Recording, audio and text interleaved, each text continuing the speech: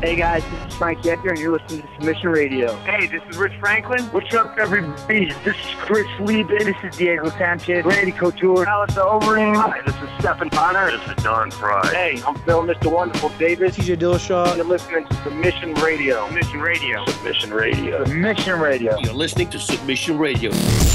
Welcome to Submission Radio, episode 112. This is Wednesday, the 25th of January. Dennis Gradov here with Kasper Rosalowski after a big Bellator weekend and a lot of crazy things happening. And the headlines, as always, in the world of MMA. So much to talk about, so much to discuss, and so many people to talk to as well. We have a sexy, juicy lineup this week for you. Who have we got? You want to know? I'll tell you who. Johny Hendricks in his first interview since UFC 207. A rough night, a rough month for Johny Hendricks. We have him on the program to discuss a lot of things. He's moving to middleweight. He's fighting Hector Lombard. So much to talk about, and we've got the goods. Tito Ortiz, fresh off his victory over Chael Sonnen. The man just called it a career. What an amazing career, and you bet your ass we got the scoop. So Tito Ortiz is going to be joining us on the program. Iaquinta, a man who we haven't heard from in a long time. It's been a long time, even longer since we've had him on the program, but we miss Al, and guess what? He's coming to our country. We want to get an update from him and talk shop, and so he'll be joining us on the program as well. I can't wait for that. And then Stephen Wonderboy Thompson. Tyron Woodley was on the MMA Hour. We got Stephen Wonderboy Thompson. It's like yin and yang. We always love having Stephen on the show, and of course, there's so much to talk about with this fight, with obviously Tyron Woodley speaking about racism and things like that. There's so much to discuss, and it doesn't end there. We've got more, don't we, Dennis? Yeah, that's right. Speaking of the racism chat that Woodley's been speaking about this week, me and you will be giving our thoughts on it, sort of going through it and giving our perspective on it. So I'm looking forward to sort of putting our thoughts to it and letting the listeners know what we think about it all. And also, joining us for the rest of the discussion segment is Karim Zidan, who's got a lot of stuff to talk about when it comes to Russian MMA. And boy, am I excited to have him on. Every time we have him on, he gives us these crazy stories that you just cannot believe. They're like straight out of the movies, and he tells us that he's got some very, very interesting stuff to talk about. So can't wait to have him on. Plus, we'll also give our thoughts on this whole Bellator 170 Chael Sonnen and Tito Ortiz fight, if we thought it was a fix, our thoughts on people saying it's a fix, and also just general thoughts on what this does for the company and Chael Sonnen's momentum. So lots of stuff to talk about. But before we sort of jump to it, just want to quickly remind everybody that this is your opportunity to follow us on Twitter at SubmissionAUS. Jump on Facebook and like us, Submission Radio AUS. And this is your opportunity to sort of message us and let us know your thoughts on the show. We love hearing your opinion. It's the start of 2017. So let's kick it off right. There's a lot of stuff that we talk about on this episode where we give our thoughts, but as always, we want to hear your comments. So whether it's down the YouTube section or through social media, make sure to jump on and give us your thoughts as soon as you're done listening to the episode. Yeah, while you're speaking about comments and feedback and all those kinds of things, don't forget, we are coming out on Wednesdays now in the US and Thursdays here in Australia. I feel like some people still haven't gotten the memo. And if you feel like it, if you're feeling cheeky, if you're feeling naughty and spicy, head down to iTunes, where a lot of people listen to us, and give us a spicy review. You can give us however many stars you want. It's all about the spice this week, man. Spice is like the word of the day, and we've been getting some amazing ones, and we love checking them out. We love reading them. I actually don't have them in front of me now, but I promise next week we'll be reading out some reviews. So get them in, and we'll be reading them out. But without further ado, enough rambling. It's time to get the show on the road. We get our first guest on the line, a lot of people to speak to this week, and Dennis, I believe you're going to be introducing him. Our next guest is a former welterweight champion. After a tough outing at UFC 207, he has made the exciting decision to move up to the middleweight division, fighting Hector Lombard at UFC Fight Night Halifax. The big rig has arrived to Submission Radio. Johny Hendricks, welcome back to the program. Hey, thank you for having me. No, thank you, Johnny. Thank you so much for coming back. We've been wanting to chat to you for a while. Let's discuss this past month. Before we sort of get into the fighting, of course, obviously it was a difficult time for you with UFC 207 not going your way, and the issues with the weight cutting, but also when you're not fighting, you're a husband and a father. So tell us, once you're finally done with the fight, what was that like? What was the last month like for you? What did you and the family do to relax and sort of take a load off over the holiday break? You know what? We really didn't take a break. I took a week off. Had to let my body reset, and that's one reason why I had to. I that's why I'm moving up to middleweight, because, cutting weight now is hard on my body. It's getting difficult, as you can tell, for me to hit 170. I think it's just because I've done it for so long. And after that, I told my coaches I want to go 185.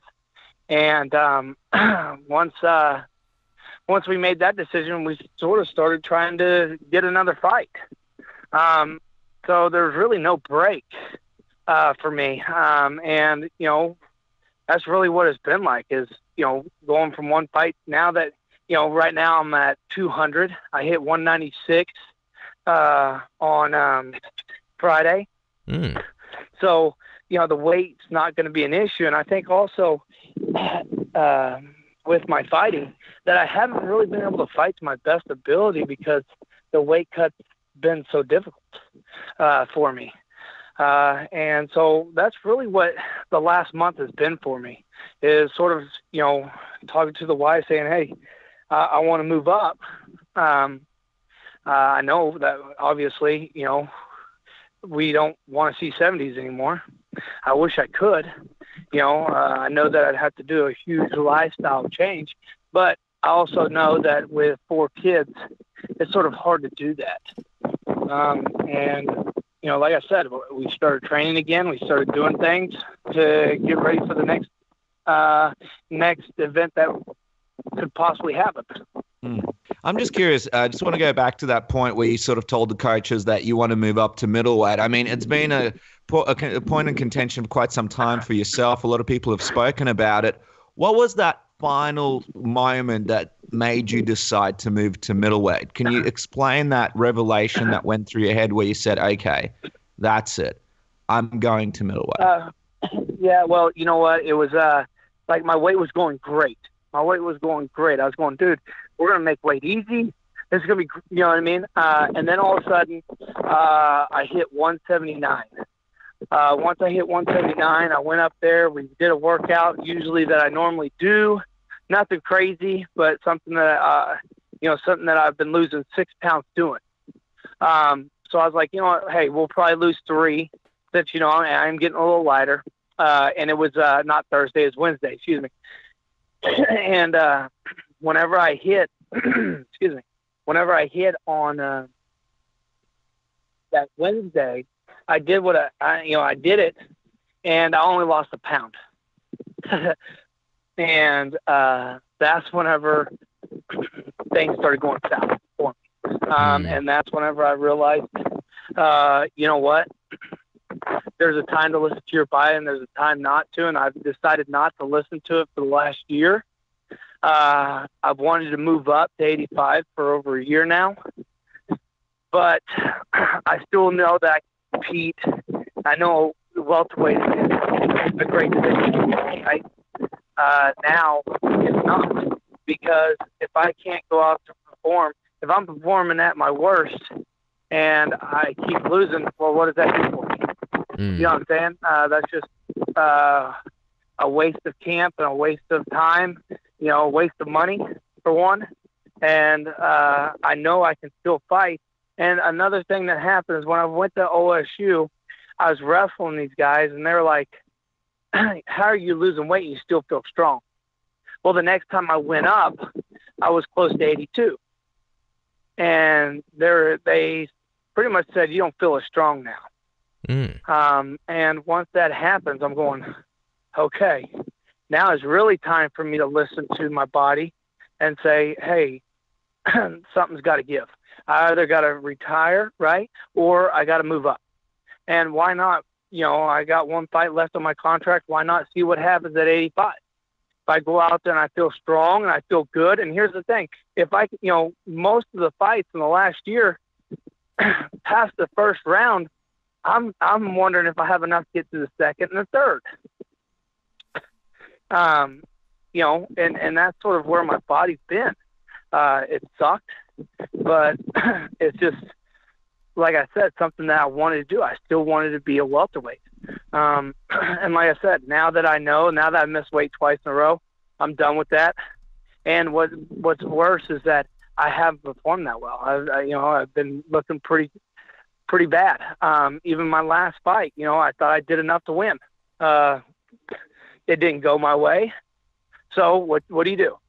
You continue to beat your head against the wall, or do you say, you know what, it's time to jump over it, and jump over it means go 185 and see how you do? Here's the thing. Worst case scenario is worst case scenario is my last fight. I fight. I still don't perform like I want to. Then guess what? I'm done. But if I go out there and I perform like I want to, and I can move like I want to and have the energy, then it's a great choice. Not only that, but with the IVs, no IVs, and all that kind of stuff, you're seeing a lot of more people move up in weight class, because they're not able to regain all their strength. Even though we're weighing in earlier to give us more time to hydrate, but it's still not going where it needs to go, like in our muscles and all the things to perform at our best. Yeah, I mean, there's sort of a lot to unpack there, Johnny. So I'll go with this one first. You said something interesting, and that's that if the fight doesn't go your way, then you're done. This is something that you said last time, and it obviously a lot of people spoke about it, that if you lose to Neil Magny, that you were going to retire. And you spoke about it at UFC 207, where that was kind of something you put out there because you were sick of the media always looking forward and looking past your fights and asking you about the title and GSP and all these other fights. So how serious are you about this potential retirement, that if things don't go well for you at middleweight in your next fight, that's the last fight? Serious. Really serious, because realistically, I thought I won that fight. And I rewatch it, and I rewatch it, and I rewatch it. Okay. So in Vegas, you pressure somebody. I've been pressured before, and I've lost the fight. It's not that they outstruck me; it's because they're more aggressive than me. Right? I lose the fight. I get that. Okay, you work on that. Then you go out there and you do this and you lose the fight. Well, this fight, I pretty much controlled him, what would you say, 13 minutes? Let's be on the realistic side. I'd say about 13 minutes of the fight, besides a minute of submission and 15 seconds of a submission, which neither one, it was going to get tight, but I made a slight adjustment, and it went away. And all of a sudden, you lose a fight because of that. You're going, all right. So that's why I felt like I won, but even though I didn't, so that's why I'm looking at this going, it's got to be the weight, right? It's got to be the weight. That's why I wanted to do my last one at 85. And I tried to move up to 85 before my last fight, but my coaches and everybody said, hey, let's just try one more at 70. But like I said, here's the thing, that if I go out there and I don't feel as strong and I can't compete, well, like I said, that's really what it's about, is that I felt like I still competed in that match. Even though it wasn't my best performance, I still competed. And he doesn't hit me. He doesn't do anything. He had this 80-inch reach and he can't touch me. Those are things that I put into consideration. Yes, I said if I lost, I would. But again, what I'm saying is, if I go out there and get beat up like I did the last two fights, does that make sense? Yeah. Where I still can't compete with those guys, which I clearly showed that I can. Now, I'll be better, I think, at 85, but like I said, if I go out there and I can't compete, well, I guess I can't make 70, right? I'm not going to try to ever again. It's just too hard on my body. And if I fight good at 85, well, then I'm going to stay there. But if I don't do good, then guess what? It's time. I had my fun. I've had my time. It's not worth, like I said, it's not worth going out there and training for 12 weeks and then being done, going out there and just losing. And that's really what it's about, is that, all I can say is that, and everybody, and here's one thing that really leads me to believe that that fight was mine. Did you hear the boos after that? Yeah. The whole crowd thought I won that fight. So I don't want to leave whenever the fans think I've won, and that's really where my head's at, is that, hey, they believe I won that fight, so I'm going to do one more. And if it doesn't, like I said, and here's the thing is that I don't care about retirement. And you're right. I did use that as a something for people to get off my back about what's next. And for me, it was just sort of something that I could do easily. And plus it kept, I don't know if you saw a little media rant. I plan on doing something else like that if they keep asking the same questions over and over. But it's just something that, I want people to realize what's going on right now.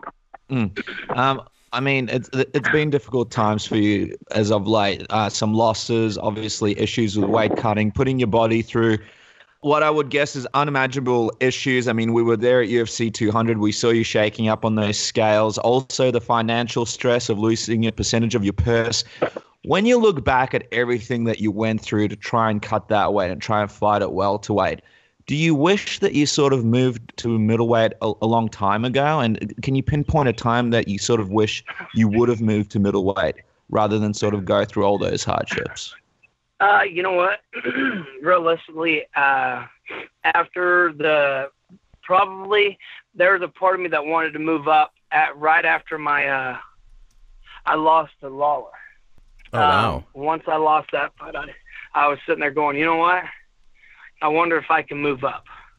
And really that's where my head's been since then is, hey, let's just move up. It's going to be, it's going to be harder. But life will be more enjoyable. But the thing is that with that being said, after the Lawler fight, I knew that if I knew that if I did one thing, I could be back in the hunt. Well, guess what? I'm chasing a rabbit. I'm chasing a rabbit that I can't catch because it's either the weight hurts me or I do make weight and I don't fight to my ability. And, there's so much that's going on. And like I said, I'm just done chasing the rabbit. I sort of want to fight for me and me alone. If that, and you're sitting there, but there's a lot that goes into moving up as well. Just because now, so for example, I still want to stay 205 like I have been 210. So I don't want to balloon up to 240 and have to cut down to 85 or 230 and do the same thing. And hey, you still have to lose 80 or 50 pounds. I want to stay at 205, build up my strength, build up and start focusing on what I need to get better. Not about the weight. Most of my weight or most of my camps, half of it's focusing on how to get myself down to 170. Well, like I said, Friday I wasn't even trying. I hit 196. All right, well, now I'm 10 over.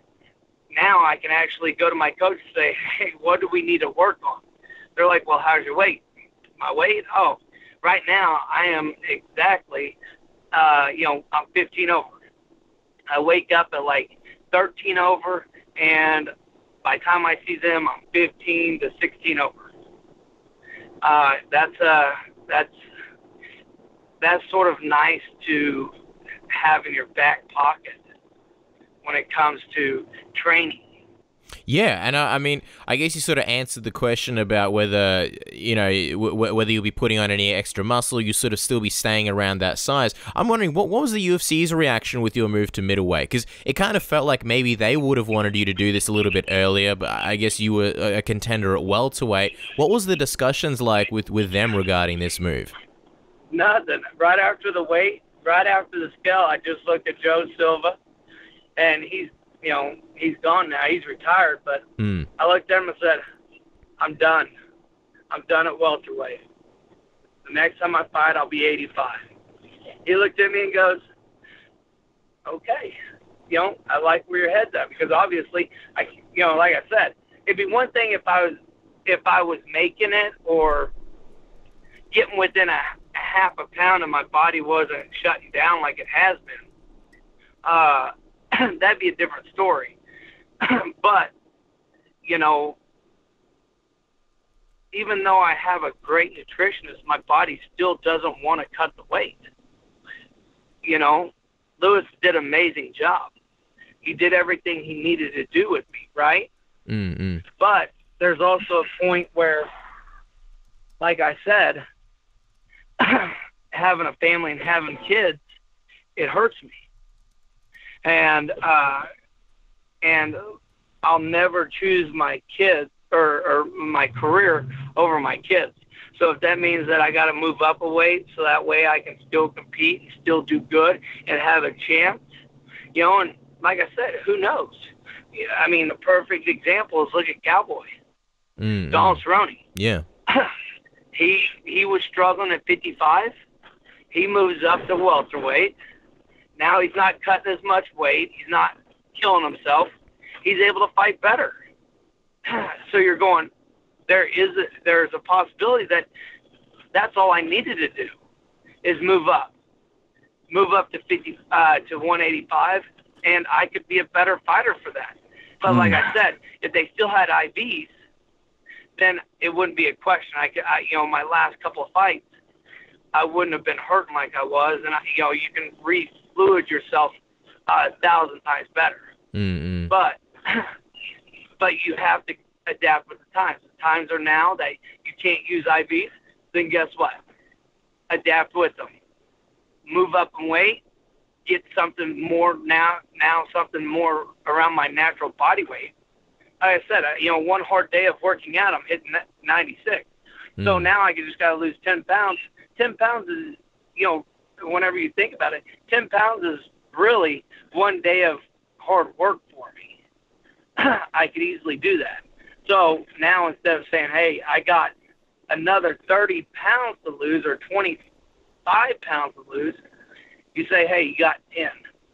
And that's where, you know, I understand why the UFC can't do it, but I would love for them to put a you know, for example, 165 and then a 175. Because a 175 I could still make. But I know they can't. Because whenever you think about it, they have a pool of, let's say, 400 fighters, right? And out of that pool, let's say 80 of them are in welterweight. And let's say out of the top 10, I know I'd go to 175. Some of the other guys could make 65. So now you're going, all right, now you're going to split up the pool from having a top 10 that's solid now down to a top 5, maybe a top 4 that are solid. Yeah, it would be an interesting move. And I mean, a lot of people are talking about the big differences in weight in those weight classes. I mean, we could talk about that issue for days, and who knows, maybe one day they will come to it. And it's interesting that you mentioned fighters who move up in weight. Another example off the top of my mind is Robert Whittaker, who moved up from welterweight to middleweight and has had extreme success in the division as well. Let's talk about your first opponent at middleweight, Hector Lombard. I mean, this is a great fight because not only does he have a big, big name, he's also sort of a smaller middleweight, so your transition won't be as drastic. He's also someone who's moved up from welterweight. What's your reaction to drawing him as your first opponent in the middleweight division? And that's really what I like, is that he's somebody that he's going to be strong. He's going to be strong for middleweight, right? He's going to be a guy that has been at welterweight, and I can, you can test the waters with. You can move, and you can see how it's going to be. Talk to us about how you see the matchup going down. Obviously, with your wrestling and your striking, and you got Lombard, who is also a good grappler, and he's got knockout power. He's had some issues with cardio in the past. How do you see this fight playing out? What kind of advantages do you believe you'll hold over him, Johnny? You know what? I think it's going to do good. I think it's going to do very good because, you got to think that I have knockout power too. I just haven't been able to show because I didn't have what, I really think that it's because I've been using all my energy to make middleweight, welterweight. Now, what if I can use all that time and effort in refocusing on, sorry, I kicked my truck. That's all right. To focus on jumping from, using all my energy to go down to 170, if I can use that energy to get my power back, to get my combinations better, to get my energy levels back, and be able to fight the way that I want to, I could knock people out again. And that's really what, in my head, I'm thinking, hey, if I can get stronger, I'm still going to be fast because I'm so used to 170, right? Mm-hmm. Where these middleweights, they're not used to fighting welterweight. That have fast hands. That have, don't get me wrong, middleweight, they're going to have heavy hands as well. But if I can be faster than them, because I'm not ballooning up myself to fit middleweight, I'm trying to just make myself where I fit middleweight in a way that doesn't strain me. And that's really, like I said, if I can go out there, build a little bit of strength, still stay fast, still have cardio, and have the wrestling background that I do, I think I can compete with a lot of the guys at middleweight. I really do. I mean, you've spoken time and time again about how you don't want to look forward past your opponent, but I'm curious, is the middleweight title in the back of your mind as a goal? Are you not at that point yet where you can really sort of set that in your mind as something that you want? Well, it's something that I want, of course, right? Because anything I do, I want to set myself to the highest standard. So if I tell myself, oh, it's not in the mindset, then why am I moving up to middleweight? I should just retire now. I should just say, hey, I'm done with it, and move on. But it is in my mindset, even though I haven't fought up there yet, but it's something that I'd like to try to achieve. Who knows if I can, right? Mm-hmm. But who's to say I can't?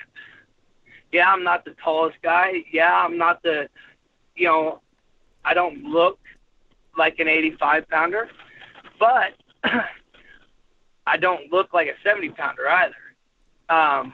And that's really what it boils down to is, in my mind, I'm telling myself I can and I will.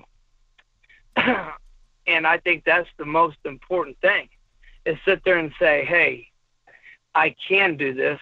I will do this.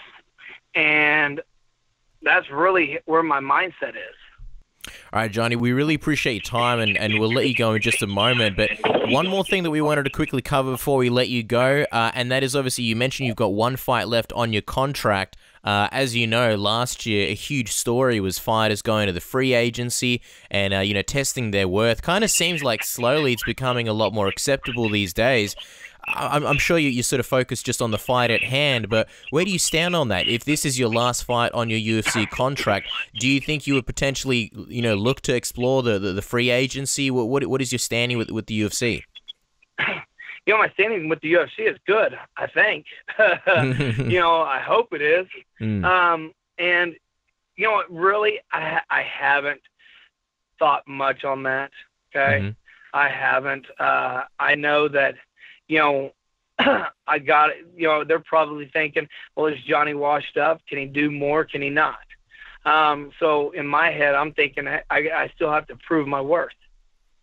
So I got to go out there and perform to the way I know I can. And if I do that, I'll get my hand raised and they'll probably come back with another contract. But then again, they might, even though I win, they might say, Johnny, we just don't see a middleweight. And sorry. And if that happens, then we'll reassess what I need to do. But as of right now, literally, your contract is on the line, right? Yeah. So do you sort of feel pressure, like in terms of your performance, to go out there and kind of have a really good performance, send a message, just so that next contract, assuming you get one, is something that you'll be happy with? Yeah, that's exactly right. And that's the way I'm looking at it. Every fight is your most important one, and this could be my last one. Meaning that they say, we don't want you back. Even if I win, like I said, even if I go out there and win, they might say, Johnny, we don't want you back. Or they might say, hey, we do want you back. So that's how important this fight is to me, that I got to go out there and prove my worth. Does it put more pressure on me? No. I think what it really boils down to is, can I still perform like I want to? And is welterweight the weight that's going to let me do that? Let me show the fans and show the people that I can still do what I want to do and achieve what I need to achieve. And I do believe that. Even right now, my shape is good. I'm running. I'm doing things that I need to be doing like I would if I was making 170. And I'll tell you a little secret. Guess what? I'm not going to make 185.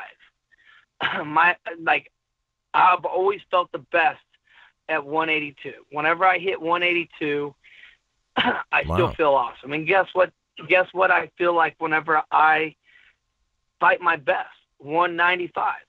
So instead of gaining 20 pounds, that 20 pounds sitting on you, I don't want to see over 195 the day of the fight. And that's really, like I told my coaches, I said, like I've said this before already, I didn't go up in weight to gain weight or to just say, hey, it doesn't matter. I can fight at 185 and jump up to 210 to fight. No. When do I feel the quickest? When do I feel the strongest? It's right around 182. I still have to eat good. I still have to run. I still have to work hard. And on fight day, if I can fight right around 192, 195, that's when I'm going to be the quickest, the strongest, and have the best shape. And now the way that I'm looking at it, instead of gaining 25 pounds back to fight, if I can do 10 pounds, now I'm not going to be as heavy, as water loaded, and all these things that have hurt me in the past. I'm going to be cutting all that out. Yeah, well, it's exciting times for Johny Hendricks, and I mean, so much stuff going on. Johnny, before we let you go, and we really appreciate the time, just a quick prediction. How do you see yourself beating Hector Lombard on February 19th? What stands out in your mind as the way that you're walking out as the winner? You know what? Right now, I really think that once a couple of things happen, I think that my hands are going to do the work. Because he's going to be a guy that's not going to back away from me. He's going to be a guy that's going to move forward, that doesn't care about my power. He's going to try to hit me, and I know I'm going to be able to touch him. So I have a feeling that my hands are going to be what ends the fight. Well, there you go, guys. The fight is going to be on February 19th, UFC Fight Night 105. Johny Hendricks takes on Hector Lombard. Johnny, I'm not going to lie, we're absolutely thrilled here that not only are you sticking around, but also the fact that you're not going to be killing yourself to make 170. So we're thrilled to be seeing you and watching you fight. Don't forget to follow the man on Twitter at Johny Hendricks. And Johnny, as always, thank you so much for your time. Sorry it went over, but it was a pleasure chatting to you. Hey, no worries. Thank you, guys, and y'all have a wonderful day. This is Chael Sonnen, and you are listening to Submission Radio. Alright guys, our next guest is one of the top lightweights in the UFC. Through his past appearances on the show, we have discovered his love for the Iron Sheik and that his favourite food is ice cream. He will now be making the big trip over to Australia for fun times and seminars. Long Island's own Raging Al Iaquinta. Welcome back to Submission Radio, man. It's been a long time. How's it going today? It's been a while. It's going good. It's going real good. I appreciate you guys having me on. Well, man, the pleasure is all ours. We're big Al fans, and we were super excited because you're actually coming down to our shores next week. You messaged us and said that you'd booked a somewhat spontaneous trip down to Australia. I mean, so many great things down in Australia, but talk to us about the decision to make this trip. I mean, when did you make it, and what sort of prompted you to do the spontaneous trip down here? A lot of it was the weather here in New York. The weather here in New York's miserable, and I was definitely not born to be in this kind of weather. And then I remembered 2 years ago when I came to Australia in the winter, it was the summer. So I want to get back there. And I reached out, when I was there the last time, made some good connections, met a lot of people. I just reached out to a few people and I asked them if they'd be interested in having me do a seminar. I had a lot of interest, and Alex Cariati, he was really into it, and I think he's got a large amount of students that are going to come to the first seminar, and got 2 more after that, and then there's a couple more that we're still working on. So it's definitely going to be fun. It's a little stressful trying to put this together all last minute, but once I get there, it'll be worth it for sure. Yeah. We'll mention the seminars in a second, but obviously 2 years ago you had a lot of success here. You came down, you fought at UFC Fight Night 55, you beat Ross Pearson, so I'm sure you got a lot of good memories. You mentioned last year, actually, that you haven't gone on a vacation in years. Is this finally the first one you're taking? I mean, I'm going there to teach seminars, and so I guess, yeah, it's kind of it's not 100% vacation, but it is kind of like a little working vacation, I'm going to be also teaching private lessons at the gyms that I teach seminars at. So I'm going to be still in the gym, but it's going to be I'll be in the summer, I'll be in the gym in the summer, and after training, I can go to the beach and hang out and kind of just relax in the sun. So. Well, talk to us about these seminars that you'll be doing down here. You're obviously from the world-renowned Sarah Longo Gym in Long Island in New York, home of guys like Chris Weidman, Aljamain Sterling, Matt Serra, and more. What can people expect from an Iaquinta seminar, and what will you be focusing on? Most of them, they're all going to be stand-up. I'll be starting with the kickboxing, boxing, and then moving on to setups into takedowns, and then stuff on the ground. I've been around for a while.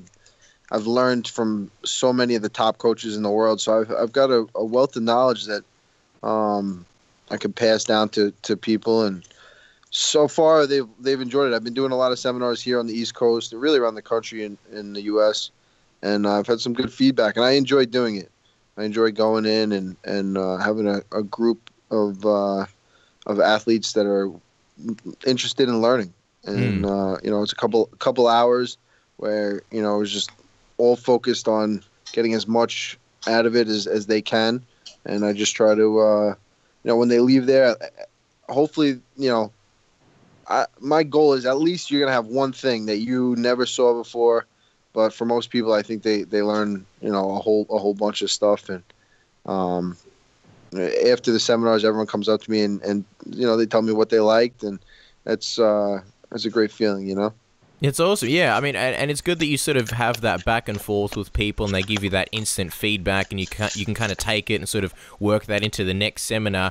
Obviously, the sport is so mental. Do you do sort of a Q&A at these seminars and sort of take field questions, or is it more sort of on the fly while you're teaching and showing techniques? You sort of have that discussion with people. How exactly does it work?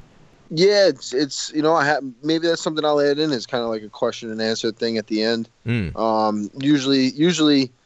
There's people they'll come up with their questions throughout the day, but yeah, I guess there are some people that might be hesitant to ask questions, so I think that's good. I'll definitely incorporate that little question and answer thing at the end, and they can kind of pick my brain and see what whatever questions they have. But yeah, we go over a lot of mentality stuff. Usually someone will ask a question about one of my fights, and I'll just branch off from there and get into a little bit more of the mental aspect of the sport. But definitely going forward, that's something that I'll incorporate for sure. Talk to us a little bit about how you're going to be spending some of your downtime here in Australia. I mean, you're going to be super busy doing the seminars and a lot of the privates, but you'll find yourself with a bit of spare time. Do you have anything on the old bucket list that you want to try and tick off while you're down here?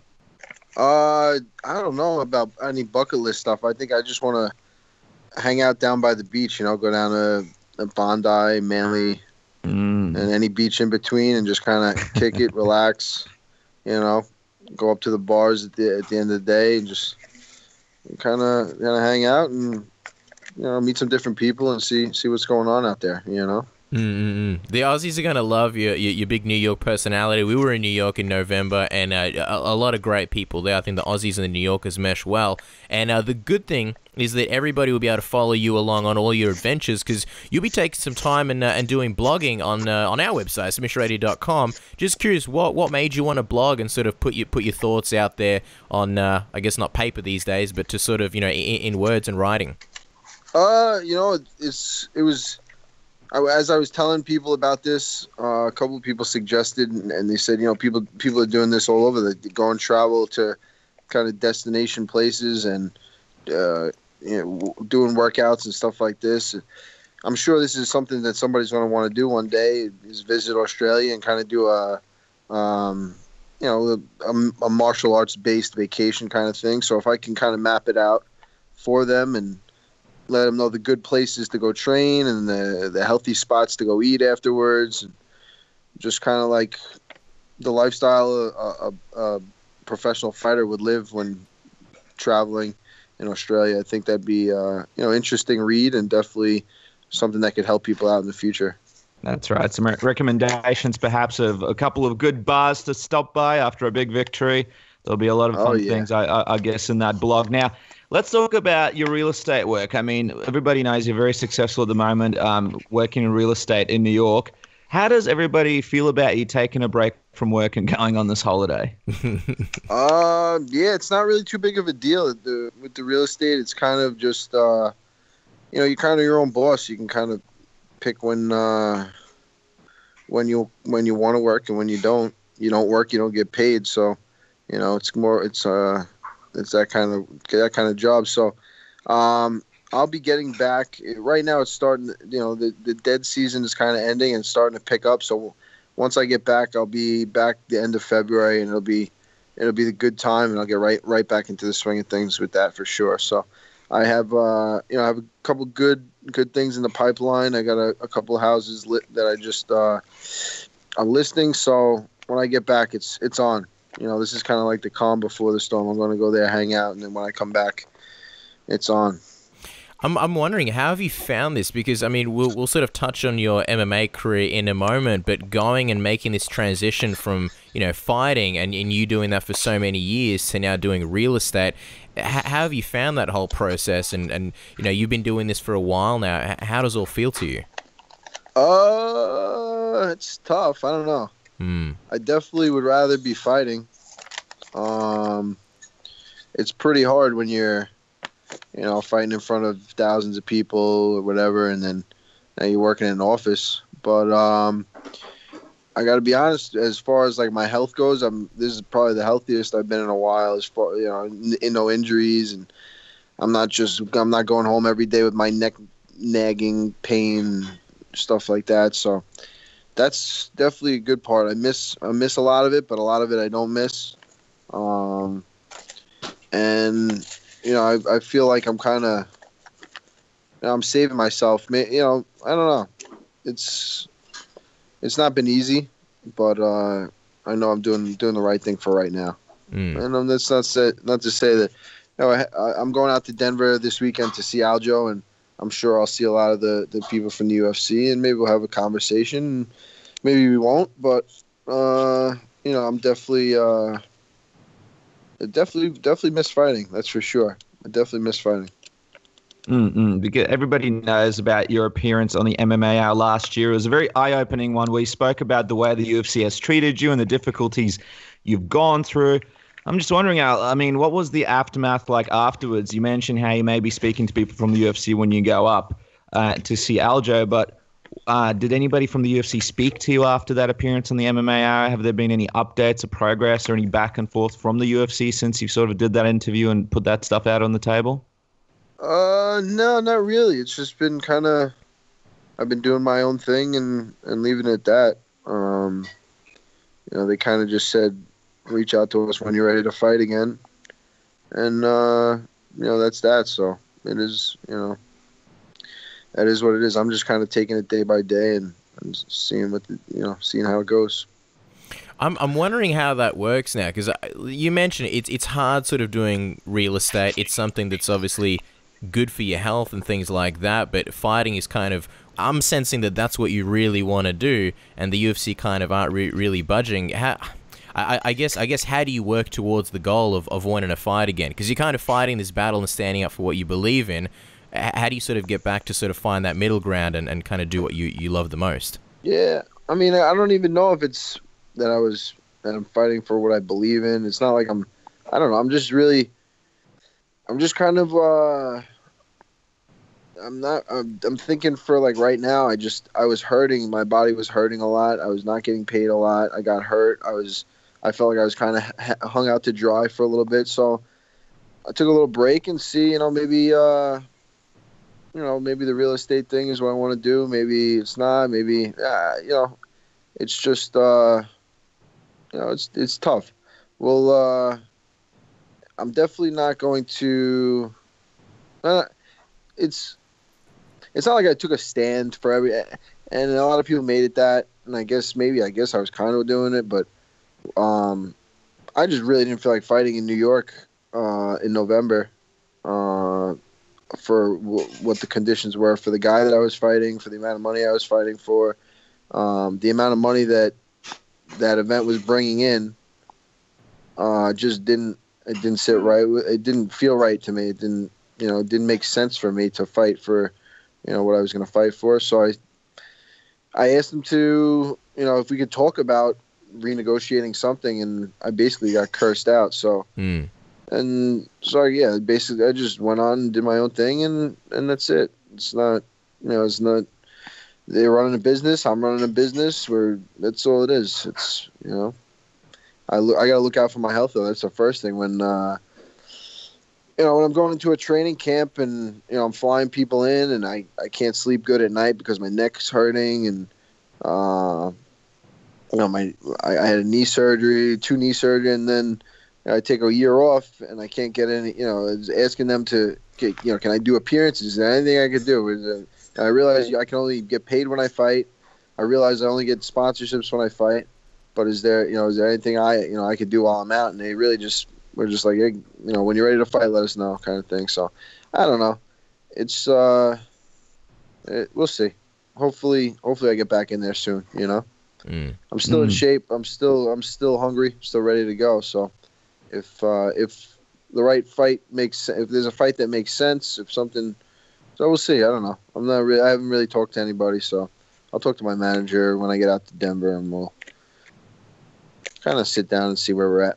I mean, you got called out by Kevin Lee and responded that you retired. Obviously, you just mentioned that you're not retired now, but was that response just due to the fact that you had no interest in the matchup, or at that point were you actually thinking that you were retired, or? Yeah, I don't know. I wasn't. I don't know. I don't know what I was thinking. I was just thinking, like, shut the fuck up. Holy shit, that guy, like. Dude, I don't know.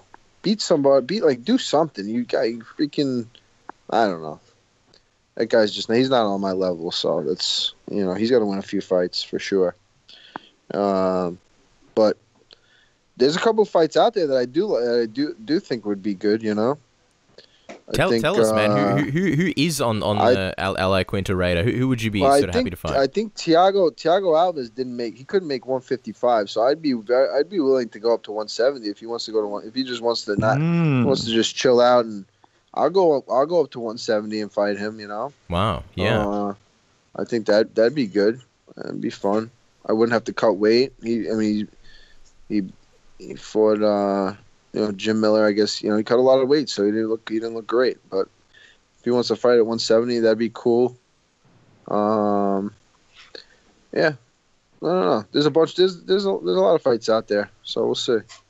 Do you think, and again, maybe your mindset's not really there at the moment, but like if you were to fight someone like a Thiago Alves, a guy who missed weight in his last fight, and you would be going up a weight class, do you think that would be something where, it would sort of give you leverage and sort of a good reason to say to UFC, hey, I'm going up in weight, maybe I deserve a little bit more. Do you think that would sort of work? Probably not.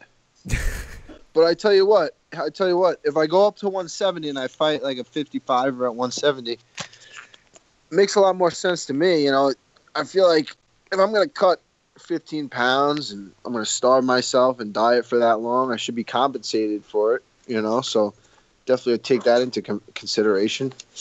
You know what I mean? Mm-hmm.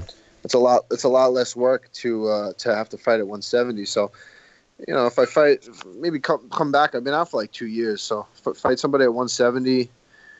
Who knows? Maybe I'll stay at 170. I fought George Masvidal at 170. I mean, at 55, he went up to 170, and he's doing good. So I don't see why I wouldn't be able to do good. I'd be faster than everybody. The strength would be something I had to deal with, but I I've sparred with 70-pounders in the gym all the time, and I do great. So I don't know. I think that might be a definite option for me. I mean, the big issue with a lot of fighters fighting in the UFC is the fact that you're not really getting the sponsorship anymore, and Reebok now pays you a set rate.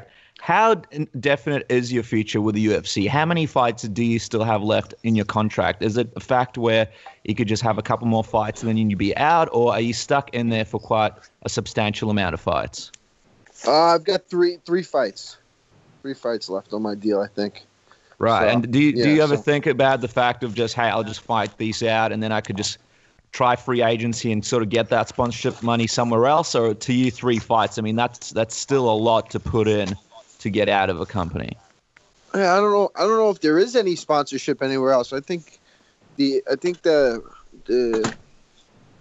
Reebok thing the UFC, they kind of run things. They run run everything. And when the sponsors dropped out of the UFC, I think they kind of fell off of everywhere. I don't think there's even guys in Bellator. I don't know if they're getting paid that much because with the sponsorships, because I think a lot of it just dried up. If guys aren't going to be sponsored in the UFC, if they're not going to throw money into the UFC, I don't know if they're going to throw it in anywhere. Yeah. Al, we appreciate your time, and we'll let you go really soon. A few more questions. One of them I got to ask, obviously, since your interview last year on the MMA Hour, a lot of things have taken place. A lot of things have sort of begin to take shape. One of them is obviously MMA unions and associations. The latest one, the MMA AA with guys like Tim Kennedy and George St. Pierre. Has anyone like that reached out to you since your situation, and where do you stand on that? Is it something you would potentially be interested in? No, definitely. They've reached out to me, and I have a lot of interest.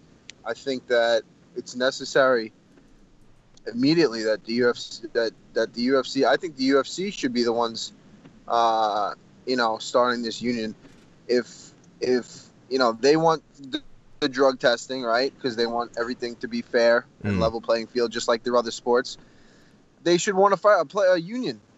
So that everything's fair, just like the other sports. You hear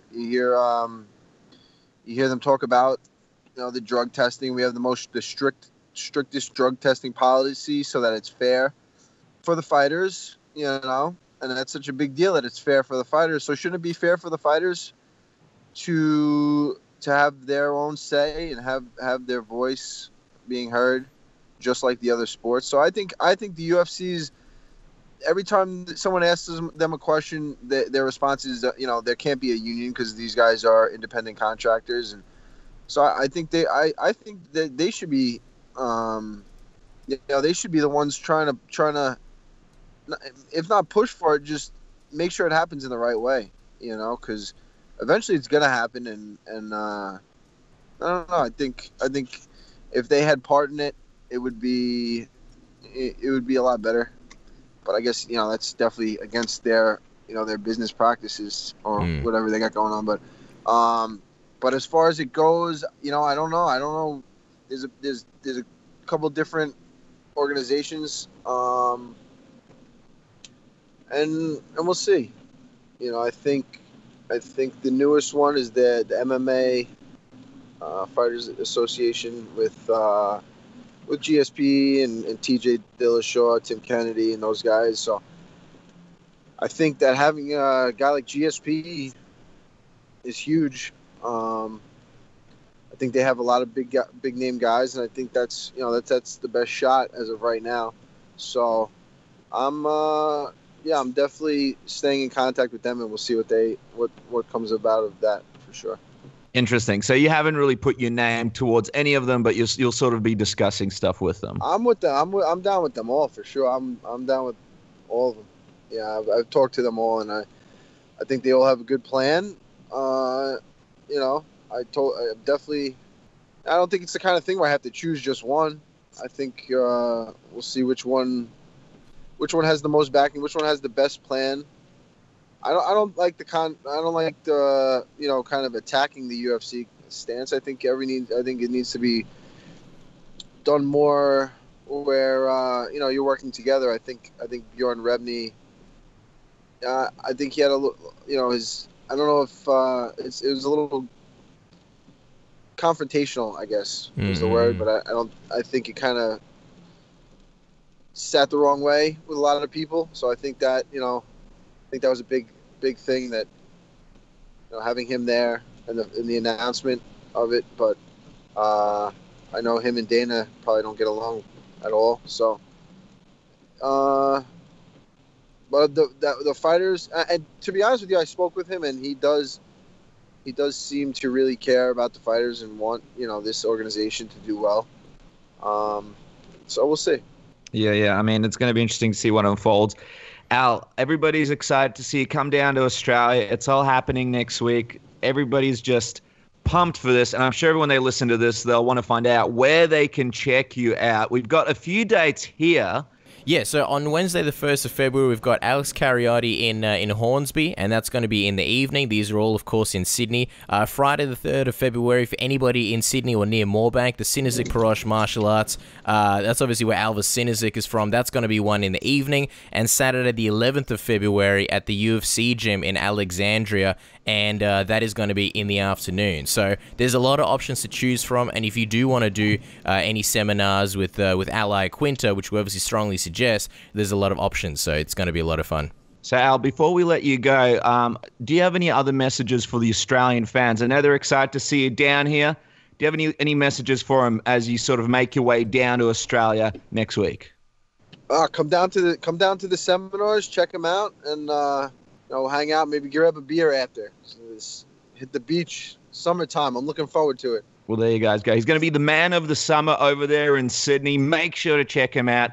Grab a beer with him, check out his seminars, and who knows, maybe Al will be climbing the Sydney Harbour Bridge. Maybe he'll be doing some surfing down in Manly. You never know where this man's going to be. Just make sure to follow him on Twitter and find out exactly when he's down there. You'll also have the opportunity to do private classes with him.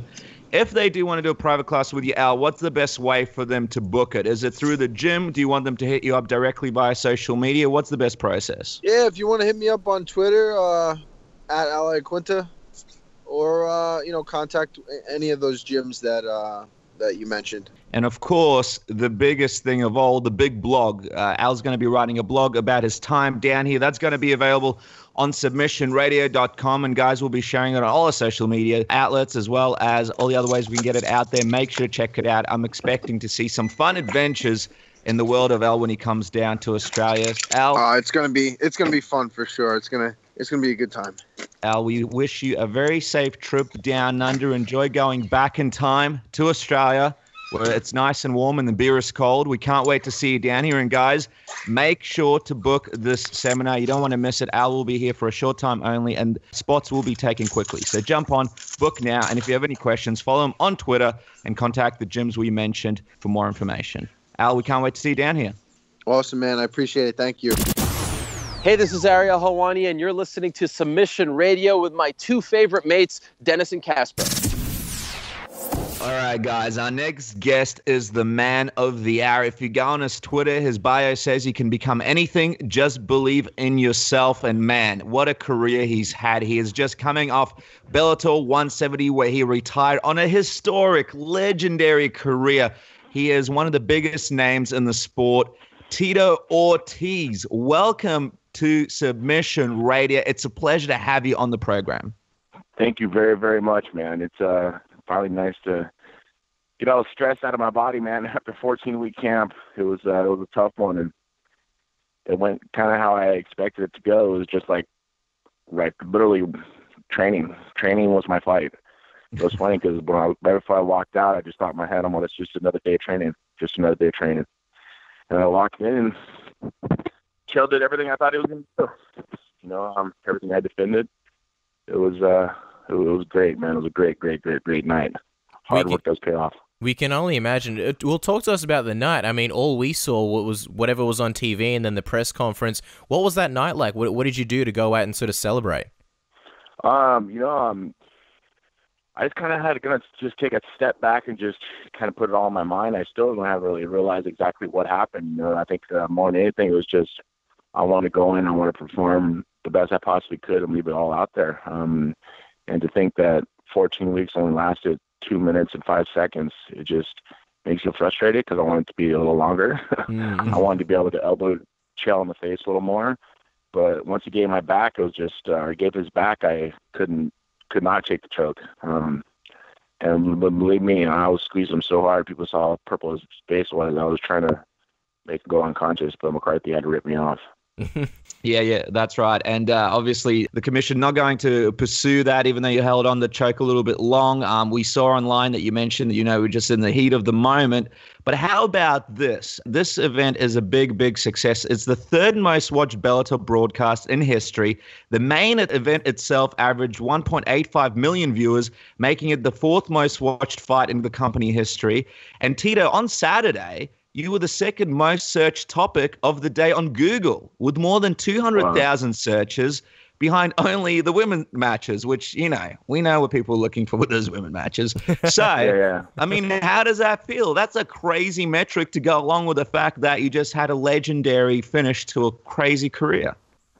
I was very, very happy the way it all ended and the way I was presented. And like I say, the hard work pays off. And with my son there, I think there's a little more extra pressure. Have my son there, and when we walk down, I look at him and I see tears rolling down his face, and he wasn't sure. And I look down at the son. I promise you, I'm gonna get my hand raised. He goes, "Okay, Dad, go out there, good out there, kick butt." And it was just everything was like it was meant to be.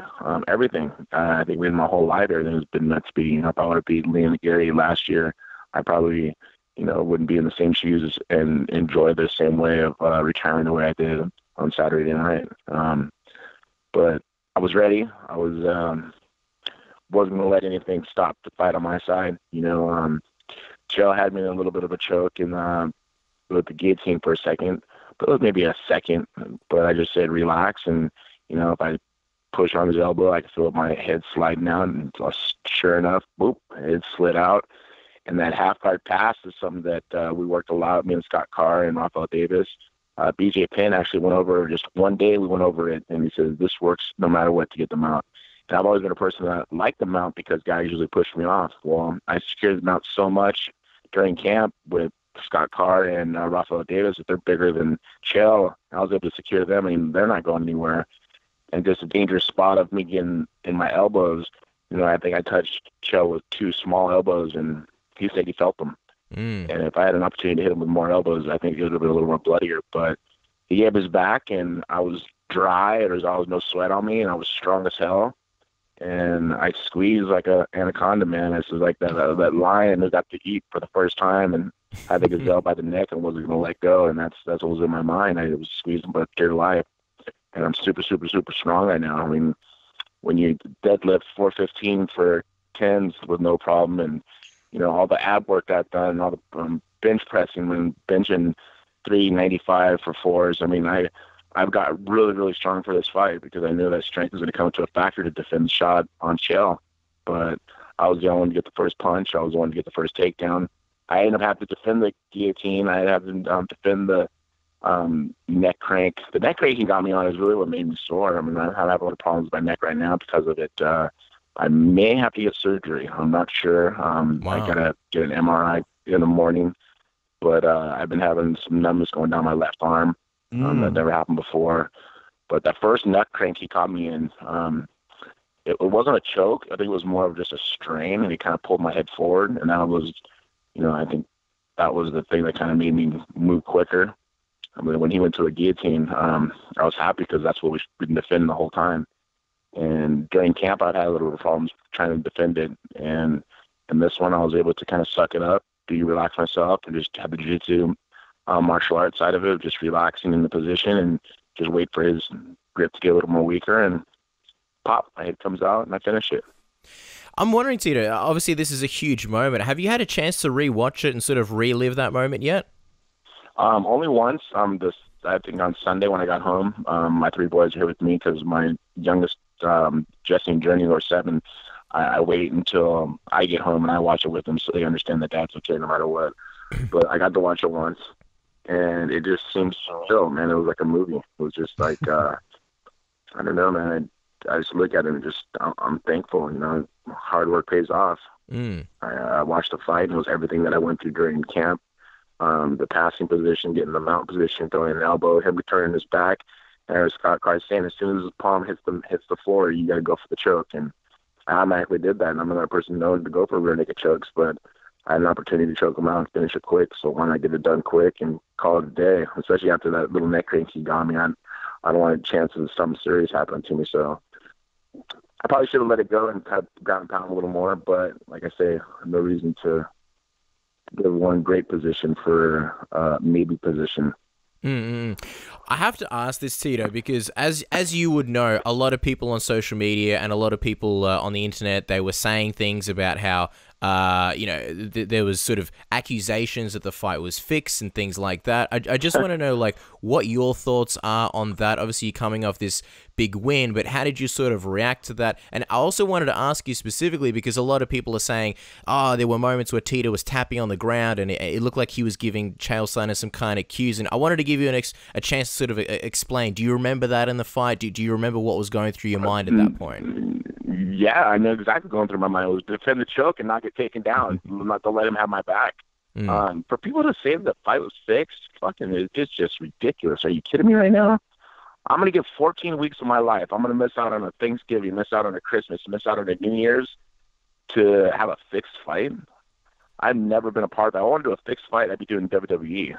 For people to say that is just very disrespectful. For any fighters to say that, that's disrespectful, especially fighters that I've helped out through their career. It's a disrespect. I've worked so damn hard. The shit that Chael said, I hate the guy. I held on to that choke. I was trying to break his neck, and I had the choke over his chin. I was still squeezing the shit in him. I wanted to break his chin. I wanted to break his neck. This had nothing to do with fix at all. I was getting paid the same amount of money no matter what. At the end of the day, when I step in that cage, I'm there to fight for my name. It's not about money. It's not about who's going to win or lose. It's about me winning. That's all that mattered. And why would they set up Chael to lose if he signed a fight deal? It just doesn't make any sense. And for someone to say that I tapped, people need to watch that position of my hands were at. And I was fighting the hands. That's what I'm trying to do, fighting the hands. And I don't know. It's nonsense. I haven't really responded to anybody on the internet because I've seen it. You're the first person that I've responded to because we're able to talk about it and to get my words out of text and through Twitter or through a tweet. So that's just ridiculous. That's disrespecting my career, disrespecting my legacy, and the hard work I put in, the sacrifice I had away from my children and my family. And Thanksgiving and Christmas and New Year's, I've sacrificed so much for this fight. People see me in the best shape that I was. That's the best shape I've been in since 2006. I was shredded. I cut down from 225 down to 204.8 within 2.5 days. There's nothing fixed about anything at all. I dislike Chael. I still dislike Chael because he had an opportunity to apologize. He didn't apologize because he talked personal stuff about me. Guy's an asshole. He's always going to be an asshole. Yeah, well, it's good that you've addressed it to all the fans, and now that they're listening, I guess they could make up their mind and understand what really happened. Let's talk about this momentum that you're on. I mean, you're the man of the hour. Everybody is talking Tito Ortiz. The performance was amazing. Was it difficult for you to sort of retire on that moment? I mean, a lot of people were saying, hey, there's some fire in Tito coming back and fighting a few of these other guys that have just joined up to the company, guys like Vanderlei and these other guys. Was it difficult to walk away on such a high note? Not really, just because of how many surgeries I've had.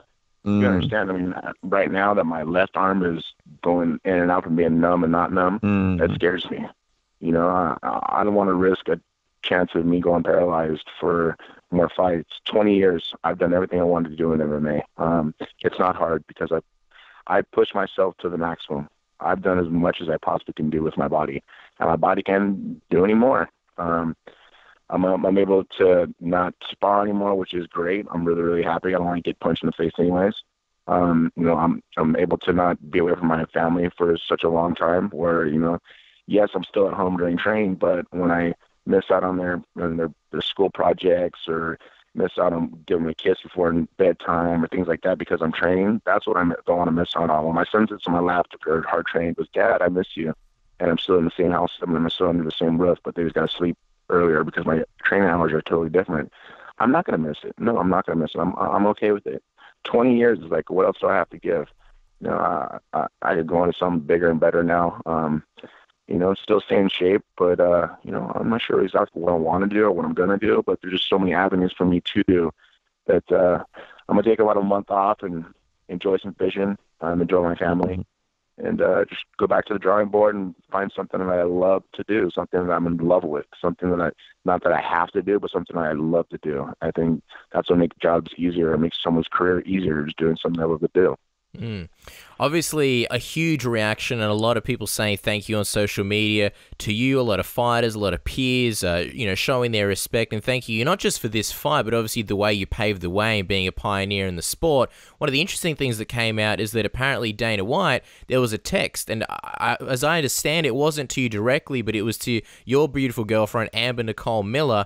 Talk to us about what exactly that text was and sort of what that relationship meant to, you throughout your career with Dana White. At the end of the day, me and Dana, we were really good friends. We had our differences, we had our dislikes towards each other just for business reasons. And I got a little personal a couple of times. I made a few mistakes because there was another person who was involved in some of the decisions that I probably shouldn't have made. Was a la the Dana shirt. The text itself was saying that was a great job. That's the way he should have gone out on top. And that was the text that he got, Amber got from him, which was it was cool. I think it was yesterday I reached out to him. I reached out and said, thank you for the text. I didn't get a response, so maybe he's still mad at me. Can I just ask, because one thing that I'm curious about is why didn't he text you? Why is he texting Amber and not you directly? I'm sure he has your number. I don't know, because that's the second time that's happened. The first time that happened was when I signed with Bellator, and he sent me focus mates with his face on it, and he says, this is not going to challenge you nothing well. I don't know. I don't know. Maybe it's just I think Dana likes to hold the cards in his hand always, and I'm cool with it. It is what it is. Let bygones be bygones. I'm moving on with my life. I was in a bad place when me and him were disliked each other. Now I'm in a totally different place in my life. I'm a little older. I'm a little wiser, and just making smarter decisions for my career. And at the end of the day, hey, let bygones be bygones. I'm cool with Dana. I have no problem with him. He was just trying to run his business, and he ran his business great. They're worth $4 billion now, so he did his job. I did my job for the last 20 years for the fans that support me, and I'm very thankful for that.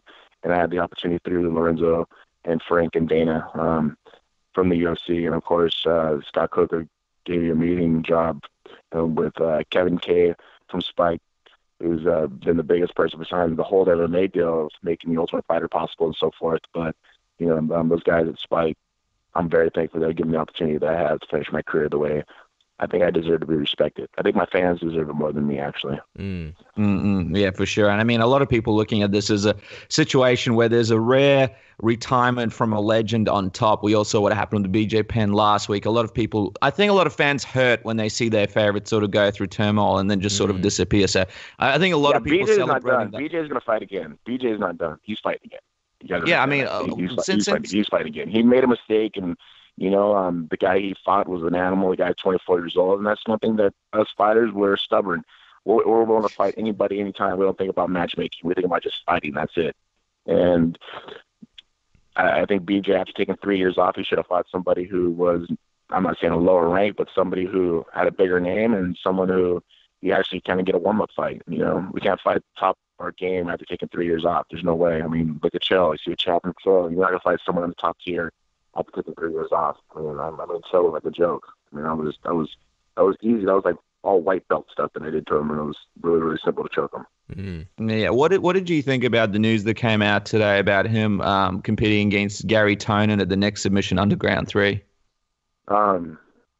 Well, I hope it's at 200 pounds. I mean, Chael's a small guy. Chael's weak. He's not strong at all. He felt soft when I got hold of him. I knew I had that choke. That's why he was going to go out. He was going to go out or he was going to tap. Because once I got onto him, it was done. I'm too big, man. I'm too big, too strong for these 205-pounders. That's been my weight class in my career, But Chael got to make his money, got to pay his bills. My bills have been paid for a long time, so I'm cool with it.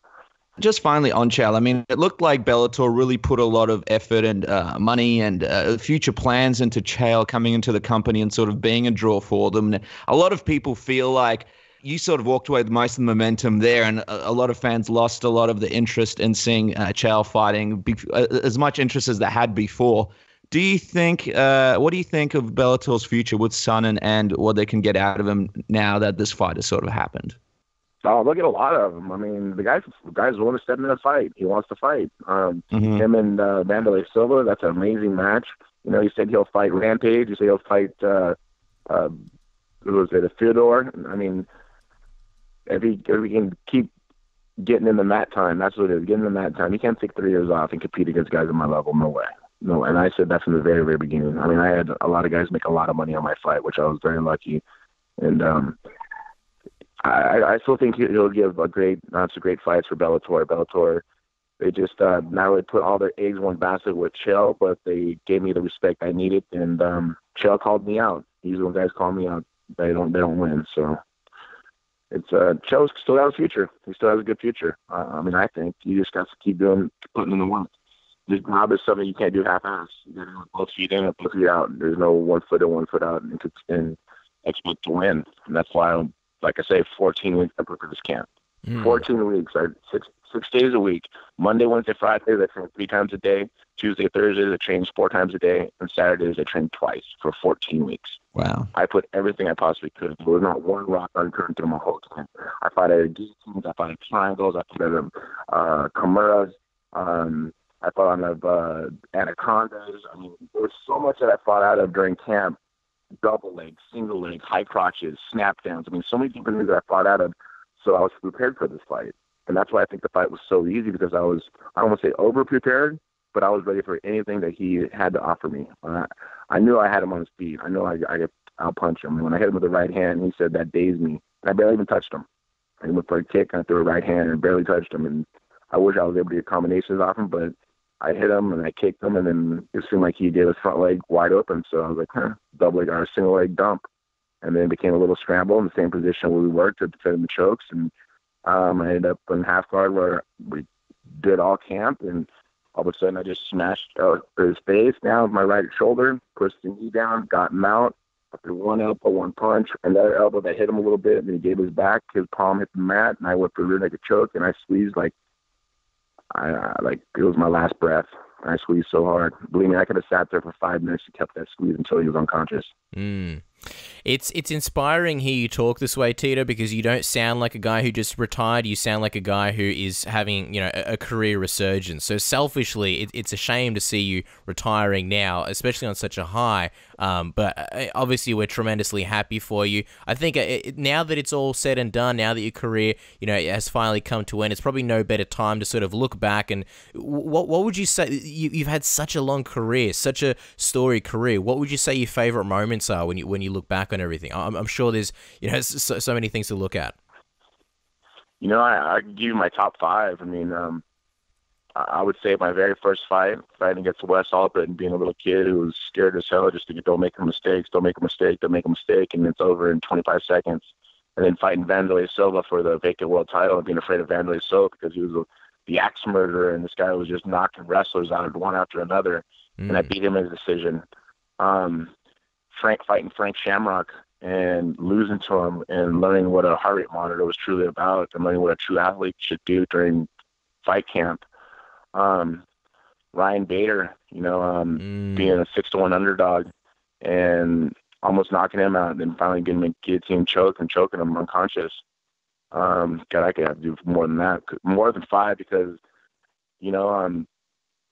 after I fought Vito Belfort, there was another one. I got my nose broken in the first round and I finished in a decision against a person who was a former champion.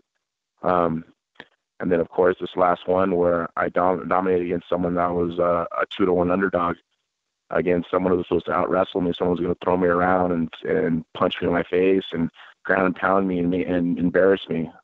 He embarrassed me 18 years ago, and I got an opportunity to redeem myself, and I did. And it was everything in this world happens for a reason. People gotta understand that. And I worked really, really hard through my whole career, and I did it with integrity. I did it with respect.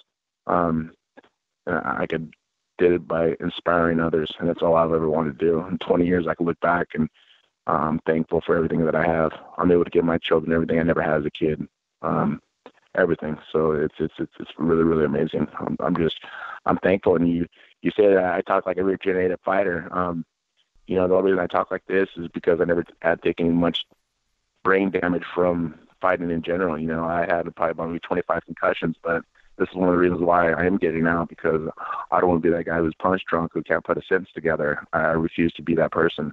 I think just my next step in life is to do, some television stuff, maybe film some films.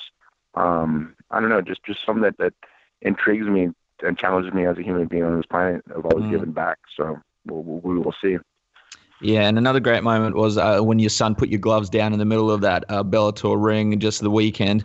A quick couple of questions, and we'll let you go. We saw that you got a hat from new President-elect Donald Trump, Make America Great Again. Just curious, have you had a chance to speak to him at all after your win? Have you had any communication with him or his office? No, not yet. Well, actually with the son, just a little bit. He just congratulated me. He said, "Great job. I'm really, really proud of you, man. Great job." And I'm thankful, man. It's pretty cool. It's kind of surreal that, the day before, it's just everything seems like it happened for a reason. Everything happens in threes,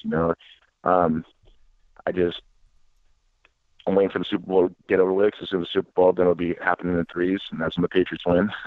That'll be my third one, because Trump winning was my first one. Me winning was my second one, and the Patriots will be winning my third. But, at the weigh-ins, when I put on that Make America Great hat again, it just shows the respect and the support that I give towards Mr. Trump, our president. I believe in his dream of what he wants to do for our country, and he wants to be the best president alive. And this is my choice, my freedom of speech, that I could do this thing. And I don't see myself as a politician. I don't see myself as a celebrity, but just a person who cares about his family and cares about his country and wants to do the best thing for it. And that's to spread the word of Mr. Trump of making America great again. And out the weigh-ins, I put that hat on, and I took a picture and I sent it. I do it from the bottom of my heart. I don't care what people say. People say, "Oh, you're Mexican, you shouldn't do that." Well, I know a lot of Mexicans that support Mr. Trump, and lots of ethnic backgrounds that support Trump. People see what he's truly about, and I've been able to work with him. I've seen what type of person he is, and I respect him like no other. Well, there he is, guys. I mean, what else is there to say? All we can really say, Tito, is thank you so much. Thank you for obviously giving us your time countless times. Thank you for an amazing career. I don't think the show is long enough to really pay proper tribute to you, but thank you so much for taking the time to speak to us today, and congratulations on, not just the weekend, but a phenomenal career. Guys, don't forget to follow him, obviously, and as he continues the journey on Twitter at Tito Ortiz, and of course Instagram at Tito Ortiz 1999. Tito, thank you. And I've been doing a lot of things on my Instagram live. I've been going live and answering a lot of questions. I think we had up to about 16,000 people the day before last, and people got questions they want to know. Just hop on my Instagram. That's Tito Ortiz 1999, and I'm usually on in the night times. It's therapy for me. I get to explain my side of a lot of things that people always want to know from me. Beautiful. Well, Tito, we really appreciate the time. Thanks again, and congratulations on an amazing career. Enjoy retirement, and we can't wait to see what's next. Thank you again. Awesome, man. Thank you, guys. Everybody in Australia, I appreciate your support. Thank you very, very much. Hope you guys enjoyed my career of 20 years as an MMA fighter. There will only be one, Tito Ortiz, that's for sure, and I think I did it the right way. Thank you guys so much. Hey, guys, this is Brian Stan. You're listening to Submission Radio. All right, guys. Our next guest will be fighting UFC 209 on March 4th, where he will face Tyron Woodley for the welterweight belt in a rematch of their amazing November battle at UFC 205. He was also most recently seen imitating Conor McGregor, Lyoto Machida, and others in a classic game of charades. The UFC's Karate Kid, Stephen Wonderboy Thompson. Welcome back to Submission Radio. How's it going today, Stephen? Doing great, man. Doing great. Good old sunshine in South Carolina. Staying on that grind for UFC 209. Whoa. This is something right here. Did you come up with this just now, or is this something you were planning overnight because you knew you were going to do this interview? No, I literally just off the top, man, right here. I'm actually, believe it or not, just got done picking up kids from school for our after-school program at Upstate. Still on the bus, getting ready to head on the inside. So, man, I'm all smiles, bro. I appreciate you guys having me on. Well, that's amazing. And it's also amazing that here you are with a huge, huge fight on your hands, and you're doing all this awesome stuff working with the kids. And you know what? I wish I was one of those kids doing this program. It sounds amazing. But let's touch on this charades for a second. With everything that's going on between you and Tyron, what was it like playing charades together, teaming up try and take out that pesky team of Kenny Florian in DC. Well, it was actually getting, we were together all day. We were in LA doing interview after interview after interview. And it was a good way to kind of mix things up and kind of get us both relaxed. And it was the end of the day, and we both were kind of a little tired of doing the, interviews and answering the same questions. And so DC and Kenny Florian, we decided to do some charades just to have a little fun and mix it up, Mm-hmm. But it was fun, man. Me and Tyron on the same team. Again, so obviously DC and Kenny Florian, we had a good time. It was fun. Yeah, it was fun for us watching, obviously, the progression of those interviews and then, going into those charades as well to sort of cap it off. Gotta ask, though, you were pretty good, but if you had to choose one game to take Tyron on for all the marbles, which one would you choose out of the following options, Stephen? We've got musical chairs, we've got carrying an egg on a spoon race, or a 3-legged race where you and Tyron get to choose a partner of your choice. Of course, all games that are very much to do with, your MMA training. Well, to be honest with you, I think I could defeat him in all 3 of them. Oh, wow. All 3. I think I could take them all 3, man. But I gotta say, I'm a master at musical chairs. Oh, really? I'm a musical chairs master. That's right. I'm quick, man. I kind of anticipate when they're gonna cut the music off. Boom, and I'm in a chair, bro. It's very difficult to beat me. I have yet to lose a game of musical chairs. Just saying. Wow. All the kids are in the bus right now listening, going, all right, the challenge is on. I'd like to see you guys do the egg on a spoon race. I think that would draw pay-per-view numbers. But just curious, who would be your dream partner for a 3-legged race? If you could choose anyone in the world, who would you choose? It can't be anyone like your dad or anything like that. We want something cool. Okay, so no relatives then. No relatives. No relatives. Huh. Well, if it was me, I would pick somebody smaller, but just as athletic, just in case he ends up like twisting an ankle. I can pick him up and take off running. So I would go for Bruce Lee. Ooh, well, there you go. Bruce Lee would be awesome. He would be a solid partner, I believe. Two masters of their craft. Yeah, that'd be something. And I feel a bit slighted because just like you, Stephen, I'm actually undefeated in the 3-legged race. So a bit of a missed opportunity there, but it's Bruce Lee. There's something building up sounds here. Sounds like a competition. Sounds like a little competition.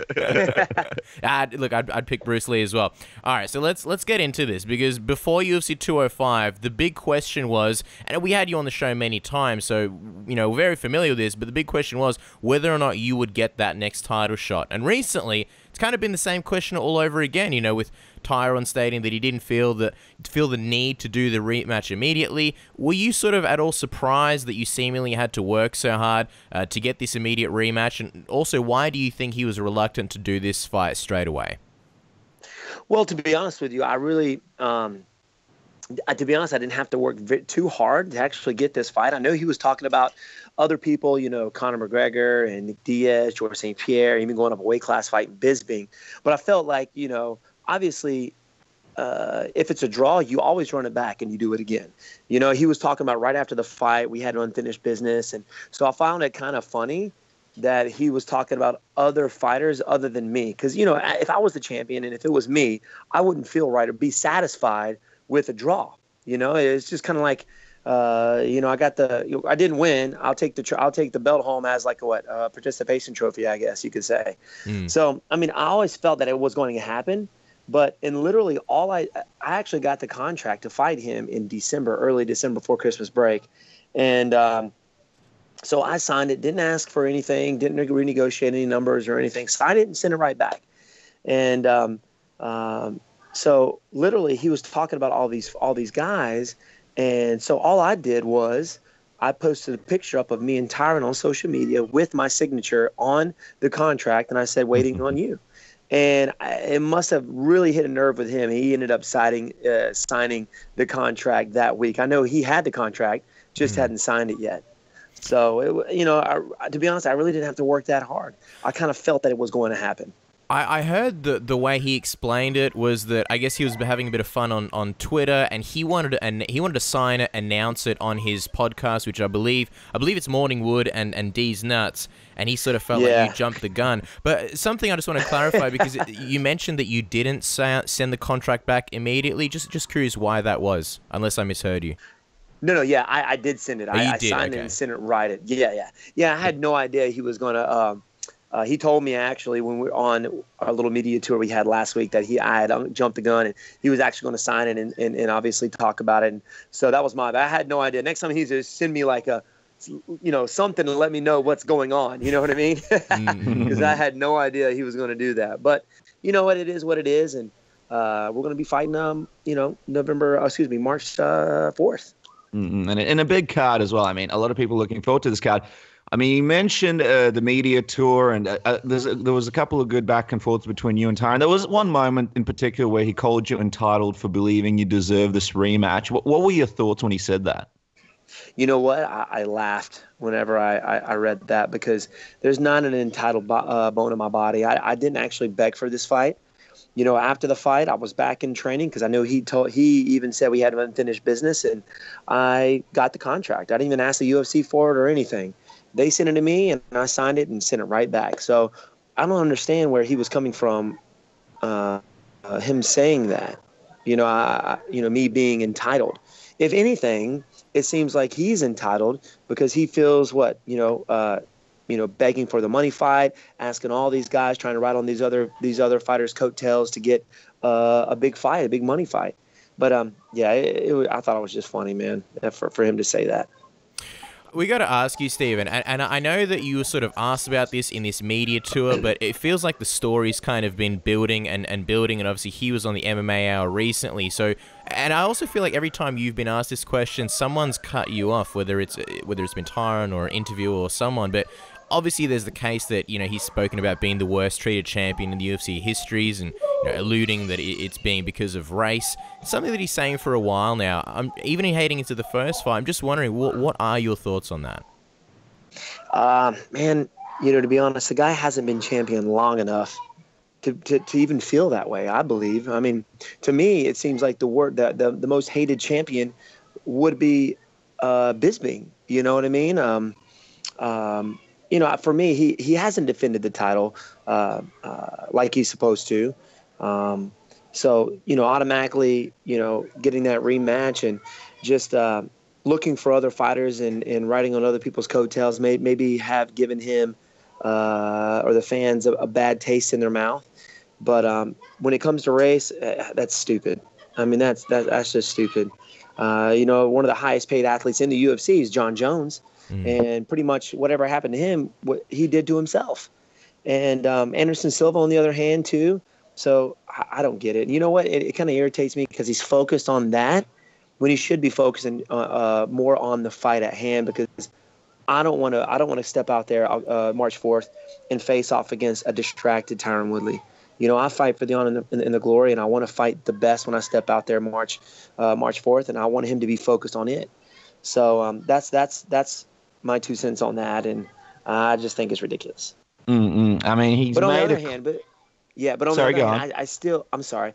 I don't see what goes on his point of view whenever he's negotiating with the UFC. Of course, I'm not there with him during those negotiations or things like that. So maybe I don't know. I'm missing something, or maybe I don't know. He sees something different just because I'm not there during his negotiations and chats with the UFC. I don't know, but from my side, for him to pull that, it's not necessary. And I mean, he made it clear that he doesn't consider you a racist at all, and also that he doesn't expect you to understand what he's been going through. But he pointed to the UFC 205 promotion being unfair and making him out like he was the challenger. In the lead up to that fight, did you in any way feel like you were being promoted more than him or disproportionately compared to him? To be honest, I don't think so. I know the fans were more on my side because of him denying me. You remember when I called him out on Fox? I was the number one contender at the time, and we were supposed to make that happen. And he immediately was asking for a money fight. And now, of course, now he's saying, "Oh, it's not about the money," but from what he has said, it is. And I think the fans kind of saw that, and like I said, maybe put a bad taste in their mouth, and was kind of rooting against them during the fight. So maybe that's where he's getting all that from. Maybe not from the UFC, but from the fans. That's what I see. I'm wondering, because the funny thing about you apparently being promoted more or in any way favored is that according to Tyron, and this is via Luke Thomas, the UFC originally offered the fight to Nick Diaz as opposed to yourself, who allegedly turned it down due to monetary reasons. I'm just wondering, how do you feel about the UFC potentially offering Nick the fight first instead of doing that immediate rematch with you? Did you hear anything about that? And did you have any sort of reaction when you heard? Yeah, I heard rumors that had happened, and it might have. Maybe, I don't know. I understand the UFC kind of puts those things out there just in case maybe a fighter couldn't make it because after my fight I was injured, had lacerations on my face. I was pretty banged up and asking for a little bit of time to heal up. So they had different options. So that way they would have different options. But once I had gotten the contract, I sent it right in, and I guess that maybe it happened. I know Nick Diaz was asking for more money, things like that. But, and from my point of view, of course, Dana White was saying right after the fight that we're going to have an immediate rematch. And so I wasn't too worried. But then whenever, Tyron was started to calling these other fighters, and of course I heard the rumor that Nick Diaz was asked to fight Tyron again. That's when I put that tweet out, and of course things happen after that. But it is what it is, and I understand why the UFC probably did that for a backup. But that's how I look at it. And a very nice strategic move there with a tweet. Last time he told us about how he found out about the first fight, UFC 205. Talk to us about how you found out about headlining UFC 209 this time. How did you find out? Was it through a parent at the dojo again? Is this parent breaking news all over the place again? How exactly did you find this out? It was actually during karate classes. Was it the same parent?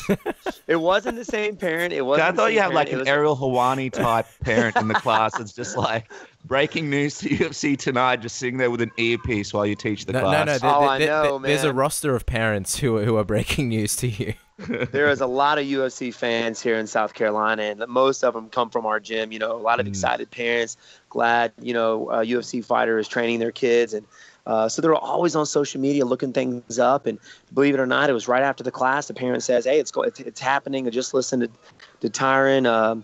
Tweeted out. It was on his podcast, and so it's going to happen." So that right there, that's how I found out. Really, I didn't have a chance to go to my phone, and I usually do that obviously after classes are done, and it's fairly late. So one of the parents got to it first, let me in on it, and man, I was all smiles after that.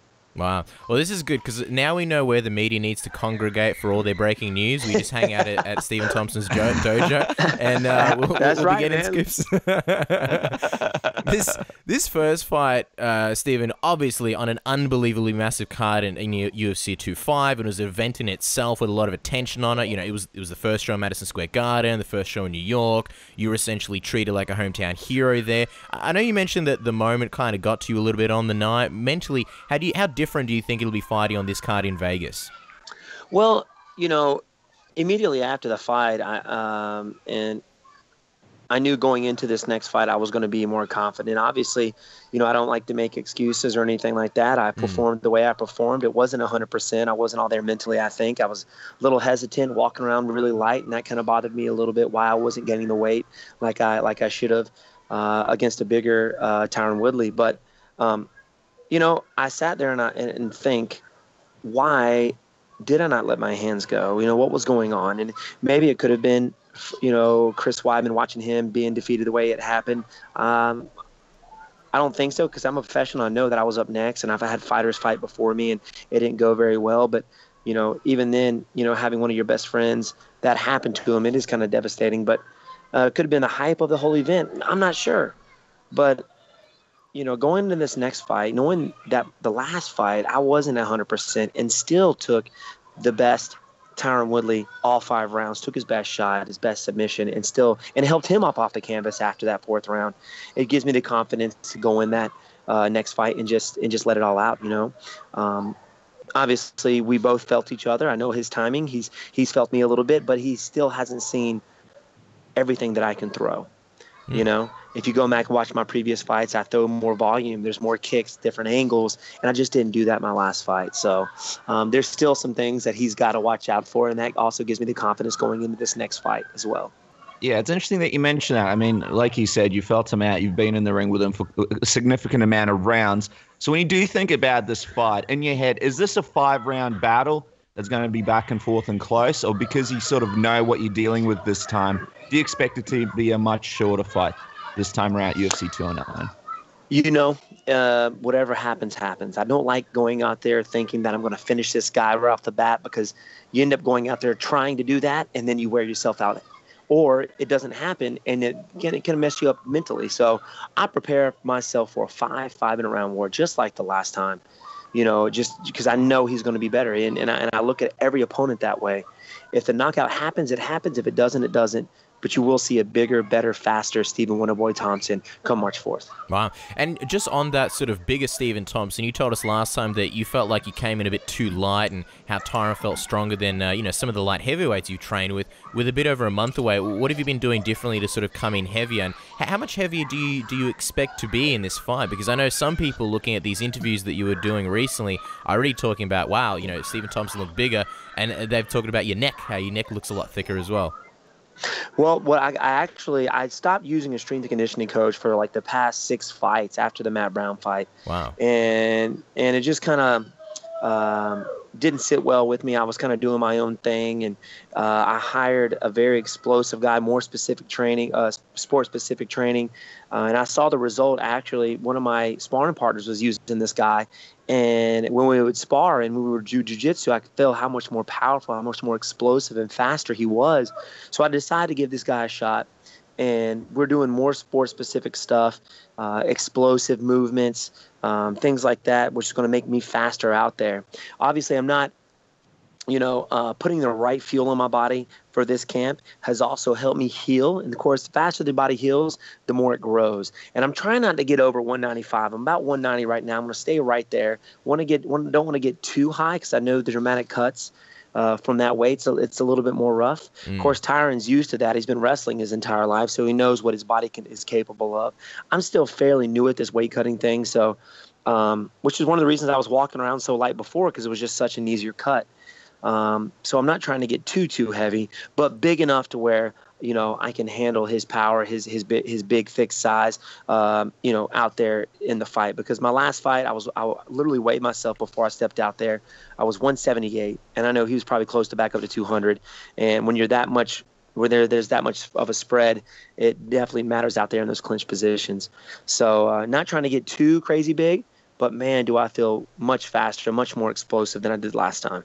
Yeah, well, it's going to be interesting to see how that plays into the next fight. I mean, you've told us on the show before about how your real job is teaching kids karate, and, you know, how you enjoy fighting, but, you know, you want to set an example for your students. I know that you mentioned you don't really see a fight going a particular way, and you like to just go in there and feel it out. But for the sake of the program, I have to ask you, on March 4th, when you do get another chance to achieve that goal, what's the official prediction? I mean, I know you must visualize different outcomes. What's the one that comes to your mind most often? How do you see yourself getting the win? You know, every time I step out, that doesn't matter. You know, I started doing this, you know, early in my kickboxing days. I never go out there visualizing the finish, but I always visualize my hand raised at the end of that fight. And just seeing that and visualizing that, man, makes me train so much harder in the gym, and it helps me stay focused on what I need to do at hand. And that step out there and do a great performance, not just for the UFC, but for the fans and for myself and everybody who helped me get to where I am. You know, I've got sparring partners and coaches who sacrifice their time, sacrifice their bodies for the sparring, and I just don't want to do it for myself. I want to do it for them. So I always visualize my hand being raised at the end of that fight with that belt around my waist. Well, you know, something else that you can look forward to in March, and we can look forward to talking to you about. And I'm not talking about the fight, but the release of the Power Rangers movie, which is going to happen a little bit later that month. So imagine this. Imagine this. You win the title on the 4th of March, and then you take that bad boy with you to the cinema with your students and watch Power Rangers on the 23rd of March. And then, of course, right afterwards, we'll have to get you on to not talk about the belt. Forget about the belt. Not talk about the win. Who cares about the win? Talk about your review of the Power Rangers movie, because that's going to be some important stuff to discuss. Oh, definitely, man, because I was right there when Power Rangers first started. I've always been a big Power Ranger fan. Can't wait for this movie to come out now, and looking forward to talking to you guys about it. Oh, man, we always look forward to speaking to you, Stephen, so it's going to be a lot of fun. But before the Grand Power Rangers movie, of course, you'll be taking on Tyron Woodley in the main event of UFC 209. What a special moment that's going to be. And that's, of course, going to be in March 4th in Las Vegas at the beautiful T-Mobile Arena. For those here in Australia, of course, due to the time difference, it is going to be March 5th here on main event on pay-per-view. And you guys can follow Stephen Wonderboy Thompson on Twitter and Instagram at Wonderboy MMA. Check out that new explosive training. Stephen, we thank you for your time, and it is always a pleasure chatting to you. Thank you so much. Thank you very much, guys. Y'all have a good one. And there you guys have it. Stephen Wonderboy Thompson. Can't wait to see what his Power Ranger review is going to be like. Very interested to see this rematch at UFC 209 between him and Tyron Woodley. Excited to see what the outcome of that's going to be. But I mean, a lot of stuff happening last week or this week with the media tour that they've been doing. They went around to a few different outlets such as ESPN. Obviously, Woodley was on the MMA Hour earlier this week. And the big recurring topic that came out of a lot of these media appearances and from some of the stuff that Woodley said was indeed to do with racism in the sport and also the perception of fans towards him in the sport as well, the treatment that he's had from fans, and just the overall racism in the sport of MMA and the UFC. He spoke about it on ESPN. He was on Ariel Helwani's show and opened up a bit more about it. So we thought, hey, this is a pretty big topic, and we have to address it on the program. We know everybody's thinking about it, talking about it at the moment, and sort of give our opinion and take on it. There's a bit to unpack, Cass. There's a couple of sides to it. There's a few things to talk about. I mean, where should we sort of kick this off? All right, so I'll sort of give you my opening introduction and thoughts. I mean, when Tyron said these things, my ears pricked up. It's something that I'm interested in. It's something I'm curious about. And everything that I say, I'll just preface it with this. I'm a white guy living in Australia. I couldn't possibly know, what Tyron's gone through, what he's experienced. And that's, I guess, one of the reasons why I'm interested. Also, before I sort of if this is as bad as what Tyron is saying, I'm happy to support anyone who's doing it tough. But before I do that, I really wanted to understand what exactly is happening. And I felt like through some of the interviews, I felt like Tyron was being somewhat vague with his examples and sort of listing what had happened. And I was hoping, because he said that he was going to be on the MMA Hour and that he was going to drop bombs and uncover everything and blow the lid off this thing, I really wanted to hear him give examples about racism and how it's affected his career. I wanted something along the lines of, all right, January 1st, this is what happened. I had communications, or I had an interaction with this person. They worked for the UFC, or they were from a sponsor company or something or whatever. This is how the interaction went down. This is why it affected me as a black person. This is why I feel like it was because of race, and this is how it's affected my career. And someone like me, who may be a bit ignorant or in the dark about these things, can look at that and go, wow, like I had no idea that you were going through these things. And I'm still kind of waiting for that. I feel like even through his appearance on the MMA Hour, some of the examples were a bit vague. He talked about things that had happened, but that he wasn't going to speak about, but he had overcome. So I'm not going to really speak about the things that I don't know about, but I will look at it from an MMA fan and a MMA analyst, if you want to really call me that. I don't know much about racism, what he's been through, but I do know about the sport and MMA fighters' careers. So before I go into that, Dennis, what did you think? What was your sort of initial reaction? It was one of those things. I think I was in a similar boat to you, where when it came to examples of how he was being held down in the sport, or how fans perceived him differently because of his race, he didn't really give as many examples, so I could sort of really understand his perspective on it. I do understand, however, though, obviously through social media, people say horrible things all the time. I mean, they're not racist to us per se, but we get very interesting comments from time to time on social media saying a whole bunch of crazy stuff. And I mean, if you're in the public's eye like Woodley is, there are some people that would take that low road and say some really nasty stuff racially, which I completely understand would be very, very hurtful. But when it comes to a biggest perspective of how he was being held down in the sport, or how he was being treated differently as a champion who was an African American, I didn't really see those examples, and I'm still trying to understand it and unpack it.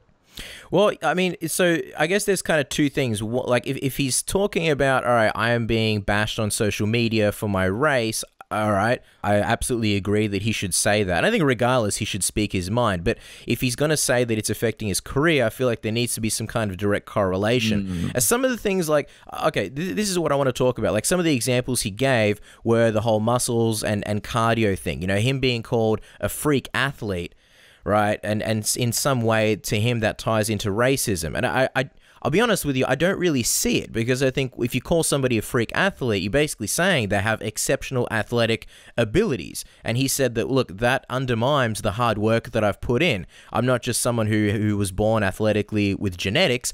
I've worked extremely hard all my life. And I kind of look at that and think, well, when someone calls you a freak athlete, they're not disputing or undermining whether you worked hard or not. Like Chad Mendes, that's a guy that's been always called a freak athlete because he is. You know, he's strong, he's explosive, he's quick, he's got cardio, all these kinds of things. Brock Lesnar's another guy that comes to mind, which is kind of funny talking about him now, given that what he's just recently gone through with the failed drug test. But regardless of how he got his, athletic ability, he's a freak athlete. Anytime you listen to Joe Rogan talk about Brock Lesnar, you hear him talk again and again about what a freak athlete he is, and he really is. And if you look at Tyron Woodley, I think he fits the bill. He's unbelievably quick. He has crazy knockout power. He is explosive. I'm not saying that in a cliche way. The way he covers distance is truly impressive. He is unbelievably muscular, and he proved in the Wonderboy fight that, he does have cardio. If that's not a freak athlete, I don't know what is. So to me, I don't think it undermines anything.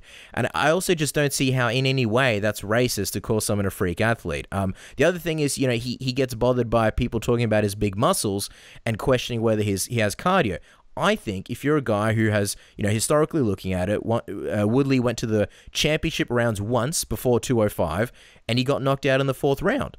I think it's completely fair to at least question whether he has cardio or not. I don't see too many people saying, Woodley doesn't have cardio, he's got shit cardio. I just see a lot of people saying, does he have cardio? We will see. I don't see how in any way that has anything to do with race. I mean, I watch fighters in Europe and in Bosnia and things like that on regional shows, and they look like bodybuilders who decided to give MMA a go, and more often than not, they have terrible cardio. I think any time that you have large muscles, people are always going to question it. So I don't really see, the racism there. What do you think, Dennis?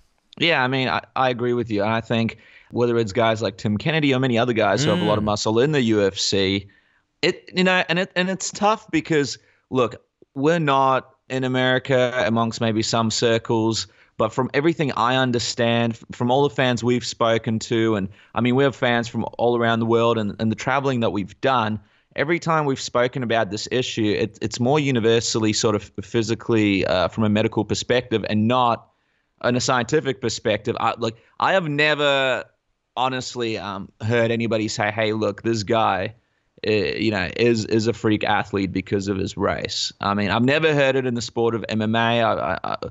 People have said, okay, well, this guy's a freak athlete. Look at his brothers, look at his sisters. We've had families like Luke Rockhold, for example, comes from a very athletic family. I think his father was an athlete. He's an athlete. I think his brother's a surfer. And you look, and I mean, I think that's how people tie these things together. We look at it scientifically from what we understand.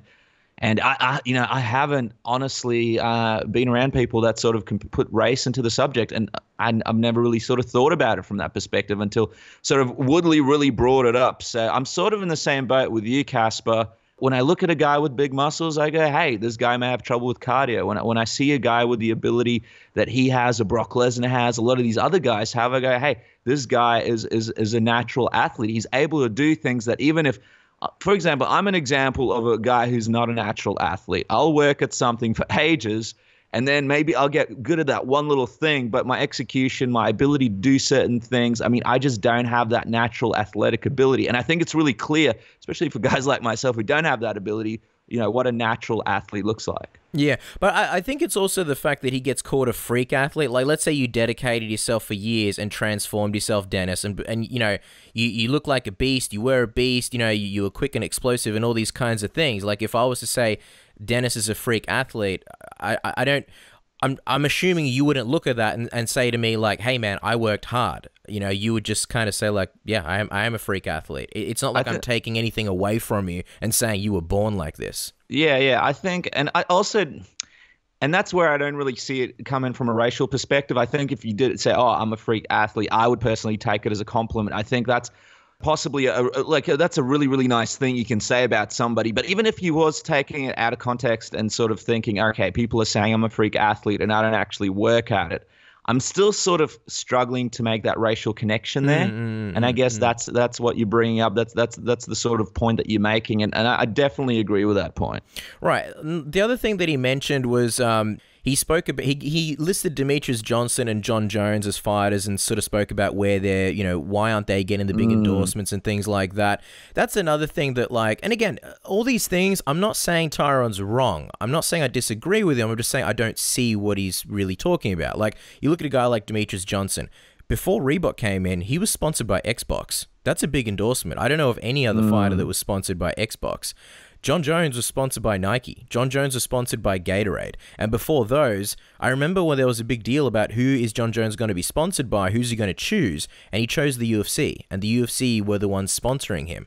I think if you look at Demetrious Johnson, and I agree with him in the sense that Demetrious Johnson is underappreciated. I think he doesn't get the respect that he deserves. I don't think he gets the money that he deserves, and the promotion as well. But I don't think it's anything to do with race. I think that Demetrious's issue, and I'm not saying it's his fault in any way, I just think like the way that the casual fans were. I put it this way, I remember going with friends to the UFC years ago, casual fans, and them saying things like, oh, that Demetrious Johnson and Ian McCall, it's like watching kids fight. I could throw those guys around, right?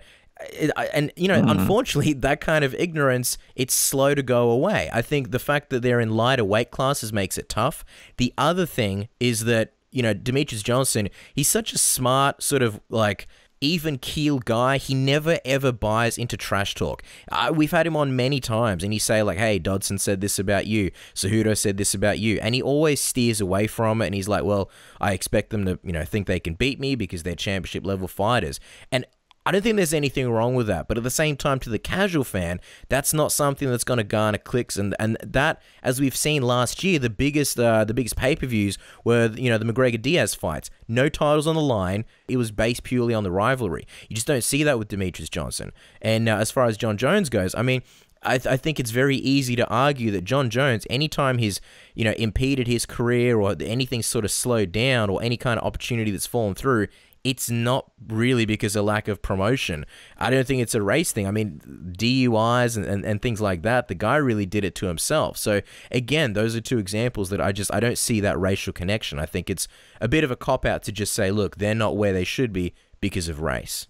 Yeah, no, I totally agree with that. And I mean, we're even seeing it a little bit in the heavyweight division, one of the biggest divisions in the UFC, hampered by injury and the fact that it's a lot of rematches. You don't really have as much excitement from a casual fan perspective. You got Stipe as champion, and people have lost a little bit of interest in that division. And when you look at what happened there, and that is those are the biggest guys, it's easy to understand why the flyweight division is having so much trouble with all the facts that you said, and plus the fact that they don't have like a Conor McGregor in there doing what Conor's done in the featherweight division. I mean, when he went into the featherweight division, not that many people appreciated Jose Aldo and a lot of the fighters in there. Now that he was champion there and spent his time there, that was a lot more popular of a division. So I believe that it's definitely not race related what's going on with Demetrious Johnson. I agree with yourself that he is, should be getting paid more, more fans should know who he is, but I do really believe it's a size thing and a fact that there's a lack of competitors there. And I think John Jones, that's right. I mean, he is the biggest example of that. I mean, if anything, John Jones has gotten more passes from the UFC than many other fighters. It's never been race related to me of how well a fighter does. John Jones. He's still a star. I mean, you could argue no matter what the race of another fighter, if they did what John Jones, half of the things that John Jones did, and they weren't as big of a draw as John Jones, they'd be long gone from the UFC and possibly the MMA career already over. So, yeah, when it comes to building a star and MMA, I mean, to me personally, race has never really played a factor into that whatsoever. People just buy into the fact that certain people are captivating, certain people have that X factor, and it's never really been about the race. Well, it's funny because, you look at Conor McGregor, and I mean, he's white as snow, but even he faces racism. And it's almost like it's almost more publicly acceptable. Like, if you were to say something about an African American in a press conference, Jesus, you would be shot down in flames, and rightfully so. But how often do you see people say things like, oh, you know, leprechaun, or luck of the Irish, or Lucky Charms, or things like that, and everybody just kind of rolls with it? Now, I'm not trying to compare, you know, racism to say, you know, what black people have gone through or what Irish people have gone through, but I'm just saying, like, Conor McGregor, or I'm just saying everybody sort of goes through that. Everybody has their own sort of brand of racism that they face, which I think is unfortunate, I think is deplorable. But, you know, sort of going back to Demetrius Johnson, if he had the same personality of Conor McGregor, and if he talked trash and things like that, I guarantee you he would not necessarily be as big a star, but he'd definitely be making a lot more money than Conor McGregor is. And listen, from Tyron Woodley's perspective, the complaints that I have seen from fans and people on social media and forums and things like that, their issue is more with other things about Tyron. I don't see people say, you know, oh, it's because Tyron's, you know, an African American. I see people, I put it this way, I know fans were rubbed wrong when the Hector Lombard fight didn't come through. And a lot of people thought, well, why doesn't he want to fight Hector Lombard? I know a lot of people were rubbed wrong by the fact that he was on the sidelines for a while, and then he ended up getting the title shot. Wonderboy Thompson mentioned before about the sort of Fox interview where he spoke about money fights and things like that, even though he just won the title. And it's interesting that he says about the big endorsements, because you can look at Robbie Lawler, the previous champion, and say the exact same thing. Where was Robbie Lawler's endorsements? Where were his big deals? Where was his incredible push and incredible money? So, yeah, I don't know. Look, put it this way. I do agree with Tyron on one thing, and that is that he's asking for a bigger push from the company. And I'm all for that. In a time where rivalries and personalities are being pushed over champions, I am all for champions saying, you know what? I want to be pushed more. I want more opportunities. I want more, you know, time, promote my champ camp and my champ life. So in that sense, I can get behind him. And I'm also kind of, whether I agree with Tyron or not, I'm kind of glad that this whole racism thing is coming out, at least from a social media standpoint, because like I mentioned before, I didn't know the things that Tyron was going through on social media. And that's something that I empathize with him a lot. My heart goes out to him, because the fact that I'm not stupid. Of course there's racism. Racism is all over the world. But the fact that people are hounding this guy and saying this deplorable shit, it sickens me. And I'm kind of glad that, you know, these people are now being outed. Yeah.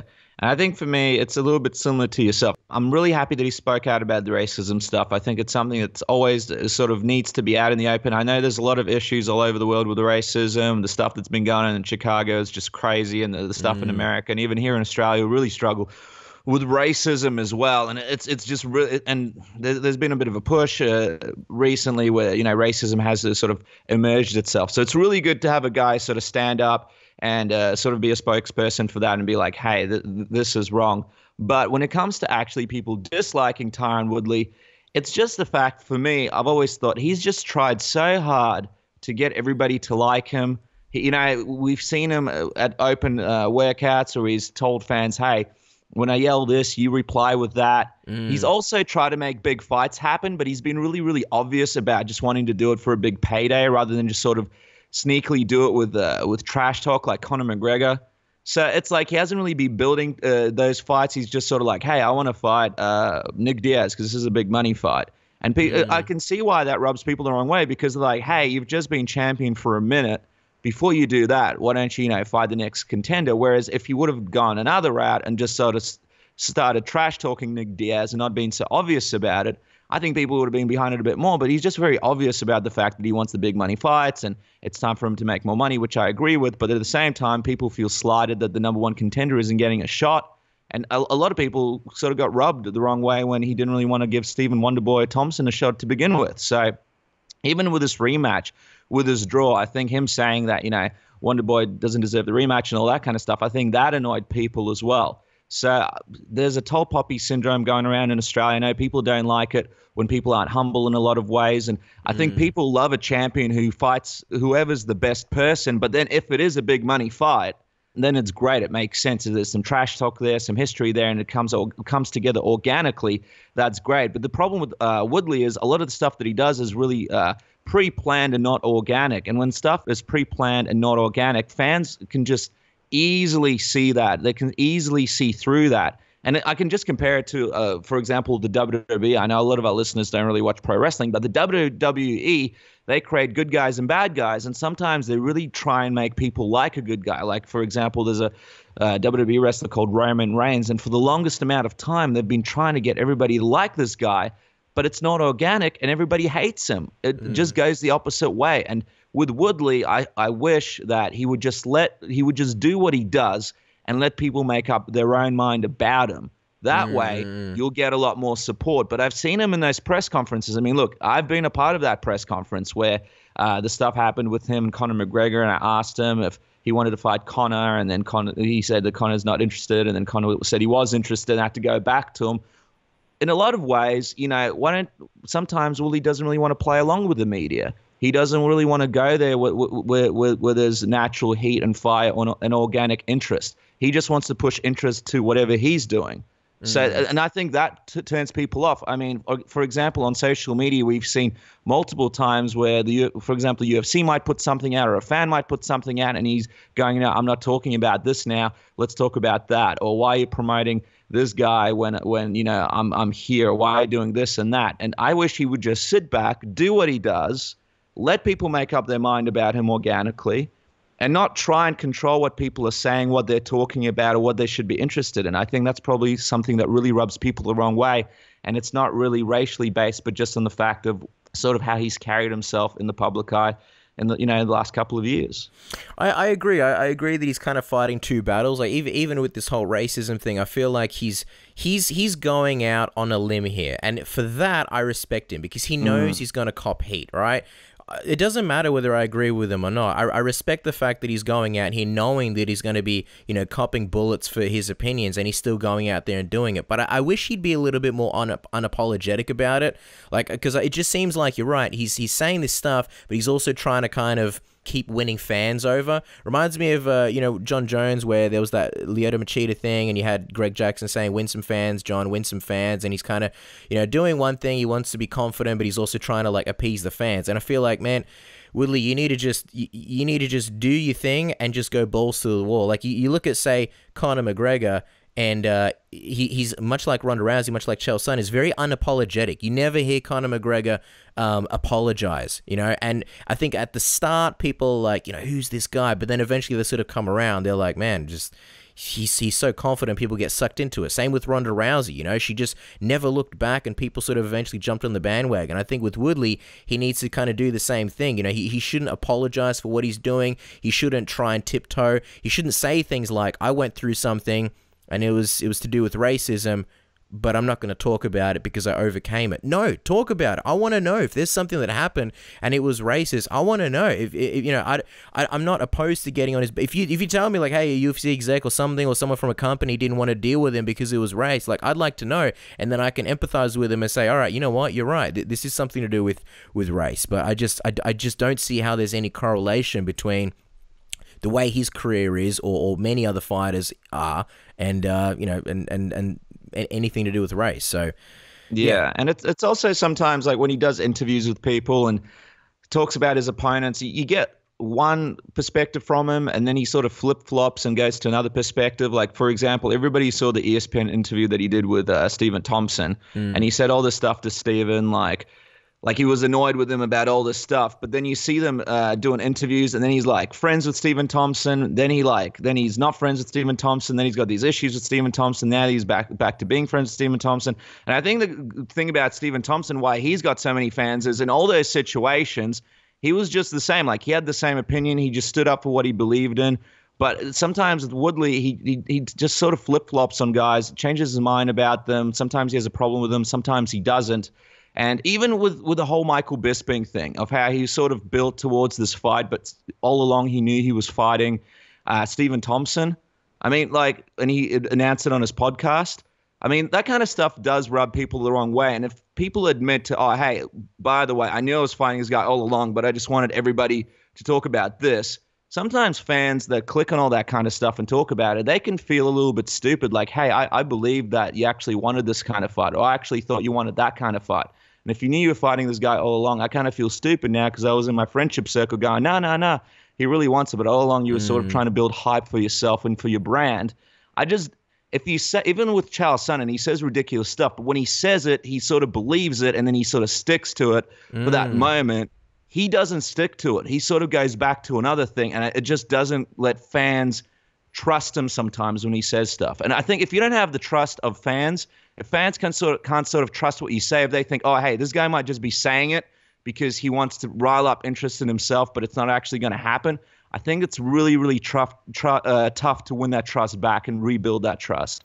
And I think you have to be organic about it. And if you decide you're going to go in a certain way, don't expose it straight away. So yeah, I think, and just I guess to sort of deviate, one of the biggest mistakes that I feel like MMA fighters make, they kind of try and take the whole pro wrestling route and set up a rivalry. Everyone's getting it that, all right, rivalries are what sells. I'm going to use it to set up fights, etc., etc. But for God's sake, don't tell people that you're doing it. Yeah. Like, have you ever heard Conor McGregor say like, hey guys, I was just fucking around. Me and Jose are friends. We were just doing it. You know, you don't hear that. You know, if he talks, you know, incredible trash talk about someone, whether it's vulgar, offensive, whatever, you never hear him go back on it and say, by the way, guys, it was just to get your money. It's insulting to the fans and it insults their intelligence. Same with Chael Sonnen. You saw the things that he said about Tito Ortiz and Jenna Jameson. It was just, you know, crazy. It was really sort of, you know, over the line and vulgar. And Tito Ortiz wanted that apology from him at the end at the press conference. He's like, that's it. You got anything to say? And Chael said, I told you happy birthday. I've got nothing to say. You don't apologize. You don't go back on it because otherwise people stop believing that it's real. And I kind of feel like you're right. Same thing with Tyron Woodley. Don't tell people that you're setting up fights. If you want to set up fights, by all means do it. But, you know, don't insult people's intelligence. So, yeah.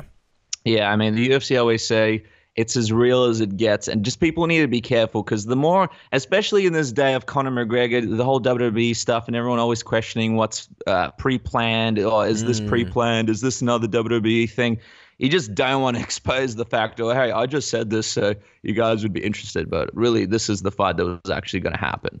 So, I mean, that kind of stuff just upsets fans. And I think, and we see that stuff after fights as well. Oh, no, we're actually friends now. It's like, no, you're not. Promotion. Yeah. You're not just friends now. Don't do that to yourself. So, I mean, look, I'm excited to see what happens with Woodley. I definitely underestimated him in his last fight. I thought Thompson was going to beat him. I know he says that he's one of the most underrated champions of UFC history. I don't think so. There's been other champions, guys like Matt Serra and other guys who have been bigger underdogs. And I also think he just hasn't been champion long enough. You know, he's a new champion. Look at guys like Michael Bisping. Everybody thinks they're going to be able to beat Michael Bisping. There's a lot of champions that people have a lot of doubt in. So I think if he was a champion like Jose Aldo, or even less, at least had a few title defenses, everybody was still questioning him. I think that's one thing. But I think he had a really good performance against Wonderboy Thompson. People are starting to come around to him, but he just hasn't been champion long enough. Well, yeah, I mean, you know, even Stipe Miocic, I mean, he's a guy that's been doing well, but, you know, they just announced he's going to be fighting JDS at UFC, I think it's 210, 211, and a lot of people are picking Junior Dos Santos in that one. And you know, just before we get off this topic, I mean, I don't want to sort of keep ranting on it. Jordan Breen actually covered it really well and sort of went into the history of the UFC and how there have been a lot of champions that the UFC have treated really badly, such as Tim Sylvia, you know, Tito Ortiz. There's a massive smear campaign there. Frank Shamrock, one of the originals, and Randy Couture, who could forget the UFC's treatment of him. So I think that's the other thing when Tyron Woodley says that he's got blatant facts to back these things up. I mean, it's all well and good to say you have blatant facts, but you got to show him.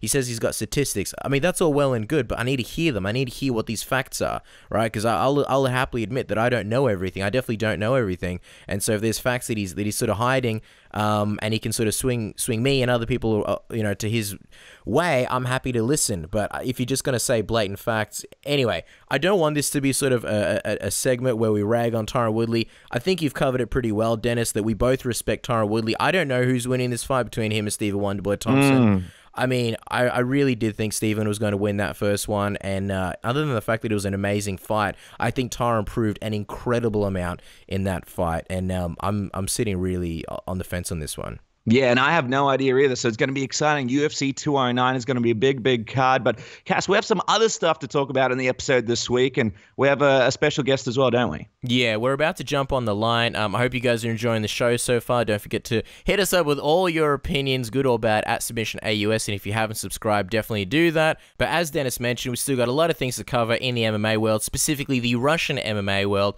And Dennis, I believe our next guest is on the line. All right, guys. Our next guest has been a longtime friend of the program. His Twitter bio puts it best as it describes him as a journalist exploring intersections of politics and sports. You can find him on his awesome work at Bloody Elbow, Sports on Earth, Open Democracy Russia, and other great websites as well. It's a pleasure to welcome Karim Zidan back to Submission, right? And Karim, let me say Happy New Year to you as we welcome you to the program. Well, Happy New Year, Casper and Dennis. It's good to be back. As you said, I'm always happy to be on the show, and it's always good to talk to you guys. So it's great to be back. What's new? There's stuff to talk about, and before we get to all the crazy stuff that's been going on in Russian MMA, we want to quickly talk about this Chael Sonnen Tito Ortiz fight at Bellator 170. Karim, real quick, I mean, it was last weekend. People saw this as a big moment for Tito, who was able to go out of the sport on top and with a pretty dominant win over a big name. What do you think about the fact Tito was able to go out of the sport on such a dominant win? You know, Tito Ortiz has been like the butt of a lot of jokes over the years. I mean, somehow he went from being like a hero back when, like in the early days of the Zuffa run, etc., and like a big nemesis to the likes of Chuck Liddell and even Dana White. And then he ended up becoming the butt of a lot of jokes. We thought he was going to retire years ago after going on this horrible losing streak. And what do you know? In the end of the day, he actually ends up being one of the few who gets the luxury of going out on a win and finishing what is, in the end of the day, a Hall of Fame career and a legendary career. So say what you want about Tito Ortiz, and we might not agree with him on a lot of things. I mean, a lot of things. But at the end of the day, he did what very few fighters do. Respect to him for that. Yeah, Casper, there's a lot of things I like about how Tito went out, the opponent, the way he was able to do it. But there's a lot of allegations from fans right now all over the internet that believe maybe the fight was fixed. There was the point in the fight where people thought maybe Tito tapped. And then there was also the finish where the rear naked choke didn't quite look as people are used to seeing it. And I mean, this is a situation where if you don't roll, if you don't do submissions, it can be quite confusing. What are your thoughts about those allegations that the fight was fixed from fans? Yeah, I'm going to be honest. Like, I saw all those allegations, but when I watched the fight live, I never really for once thought it was fixed. It didn't really seem all that fishy to me. I did expect Tito to win in this. I know a lot of people had, obviously Chael Sonnen as the favorite. I was a bit surprised that he didn't fight all that hard, but at the same time, when you look at all the factors, like the fact that here's a guy coming off not only a 3-year layoff, but a suspension, and a guy that's competing for the first time in a very long time, if ever, supposedly cleanly. I mean, we saw Chael Sonnen's body. Compared to what he looked like in the UFC, it was night and day. Ring rust is a big factor. So the fact that Tito went in there, dominated him, and Chael Sonnen didn't really look like himself, it didn't really surprise me. If you look at Luke Thomas's breakdown, he sort of describes and sort of shows why Chael Sonnen was actually wise to let go of a lot of those submission attempts. So it kind of dispelled those myths. The whole tapping from Tito, it's a fight. I don't think anything is really that black and white. It never really seemed fishy to me. And then as far as the finish, the sort of rear naked choke that was kind of in there, but kind of not. I mean, Chael Sonnen's face was turning purple. It looked like he was in a lot of pain. I don't blame Chael Sonnen for not being 100%, and I don't really think there's anything fishy about it. And not to mention, why would Chael Sonnen go out on a loss? Why would that benefit anyone? It doesn't benefit Chael, and it certainly doesn't benefit the company in Bellator for the guy leaving the company to promote himself and to sort of, put down the guy that's essentially an investment in Chael Sonnen, who's got another 6 or 5 fights left. So I don't think it's a fix. Yeah, that's right. I mean, it would be the worst booking move in the history of like pro wrestling or MMA. It would just make absolutely no sense. But I mean, a couple of factors there as well. People forget that in a lot of fights, Chael Sonnen does sort of look for a way out once he gets hurt or the fight turns around. We've seen what happened in the Rashad fight. We saw what happened in the John Jones fight. We saw what happened in the second Anderson Silva fight after he tried to throw that spinning back fist and fell on the ground. When he does end up in difficult positions, we have seen him sort of not give up, but look for a way out here and there. And in this situation, when he was on his back, and Tito did land a couple of those good elbows, you could see that sort of happen. Also, I believe that Tito is incredibly strong and that kind of grip strength. And when you have a crank like that, I don't know if anybody that's listening has been in a crazy crank before, but I have had some bad mornings waking up with people half of Tito's size cranking on my neck. So, I mean, I do not blame Sonnen at all for tapping. Karim, quick question. I mean, the Bellator really seems like they invested a lot of money and time into Chael Sonnen. How much has this hurt him, the fact that Sonnen has now sort of lost this debut? It was relatively quick, and it was against a guy who's now retired. I mean, it's not a good look, which, I mean, at the end of the day, this is exactly why I agree with what both of you were saying as to why this is not a fixed fight. It just simply doesn't make sense from a booking standpoint. I mean, anyone with any sort of wrestling knowledge would tell you that would be a ridiculous move. But Chael Sonnen is one of the rare fighters that can sort of expunge, or not even expunge, but sort of bring out that fickle side of MMA fans, where as soon as he starts trash talking, you put him in a fight against Wanderlei Silva, say, up next. The trash talk and the tension between those two should wipe away some of the memory of the Tito Ortiz fighter. If anything, really, it might make it more competitive. Some who would have said that Sonnen would have beat Wanderlei Silva easily might say now this is a more competitive fight. He's one of those rare fighters, just because of his trash talking in general and the way he sells fights, that he'll be able to bounce back, at least for a little while. Now, I mean, let's think about it, really. Chael was at his most popular right after the first Anderson Silva fight, which he lost. So he's able to take these things and turn them around in his favor. So it'll be interesting to see what happens. And not only that, but then the second fight against Anderson Silva that he also lost, he followed that up with a run on The Ultimate Fighter, a wildly successful run against Jon Jones, and then faced Jon Jones. He lost in the middleweight division, went up a weight class, and fought for the belt at a higher weight class. So I agree with you, Karim. If anyone can do it, I think it's definitely Chael Sonnen. I think even though he lost, he's got sort of an easy excuse, the fact that he did have that massive layoff, and I agree. You put him up against Wanderlei Silva, he loses zero steam. And I think if they're smart, because the question is, do they do it in Bellator? Do they do it in Rising? If they're smart, they will do it in Bellator, because while it would be fun to see Chael Sonnen go over to the land of the rising sun and create a bunch of mischief, he shines best when he's got a lot of media, a lot of cameras, and a lot of microphones in front of him. I just don't see the usual MMA media outlets heading all the way over to Japan to cover a Ryzen fight, whereas if they do a Bellator and it's somewhere in California or Kentucky, Texas, Tennessee, wherever they go, San Jose, you're gonna have all those usual big MMA outlets, and that's probably the best way to promote the fight. So I don't think Sonnen really loses much at all, and neither does Bellator. And if people want to see an example of Chael Sonnen being able to turn things around, watch one of those first episodes of the new Celebrity Apprentice where Arnold Schwarzenegger was set to terminate him, and then he turns things around, and an innocent person in the boardroom gets fired. Alas, I think Chael Sonnen was now fired in the latest episode, but it's a good example of Chael Sonnen using his Jedi powers to turn things around. All right. Anyway, Karim, we're always happy to have you on the program and love finding out the latest news about the Russian MMA scene. And there's a few things to talk about. So as we turn the floor over to you, let's start with Fedor. I mean, we were just talking about Bellator. He has a big fight with Matt Mitrione. It's coming up soon. But are there any other updates you can give us on what's going on with The Last Emperor?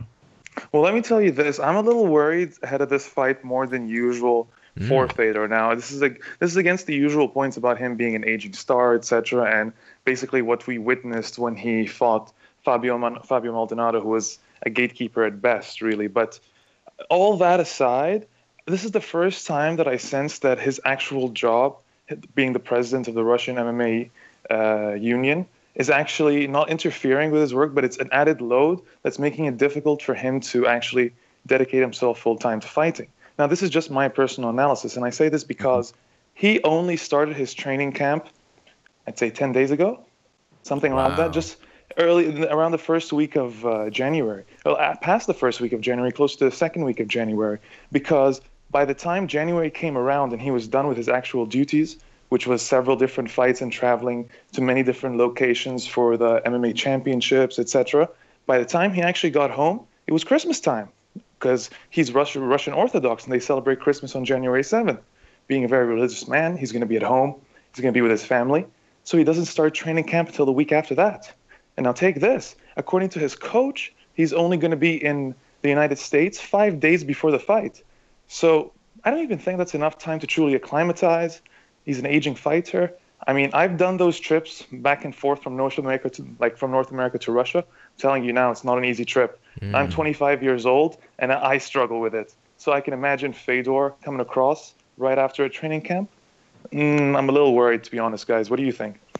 That's a lot of great insight. I certainly didn't know that. I think a lot of the listeners didn't know that. So we definitely thank you for your honesty there.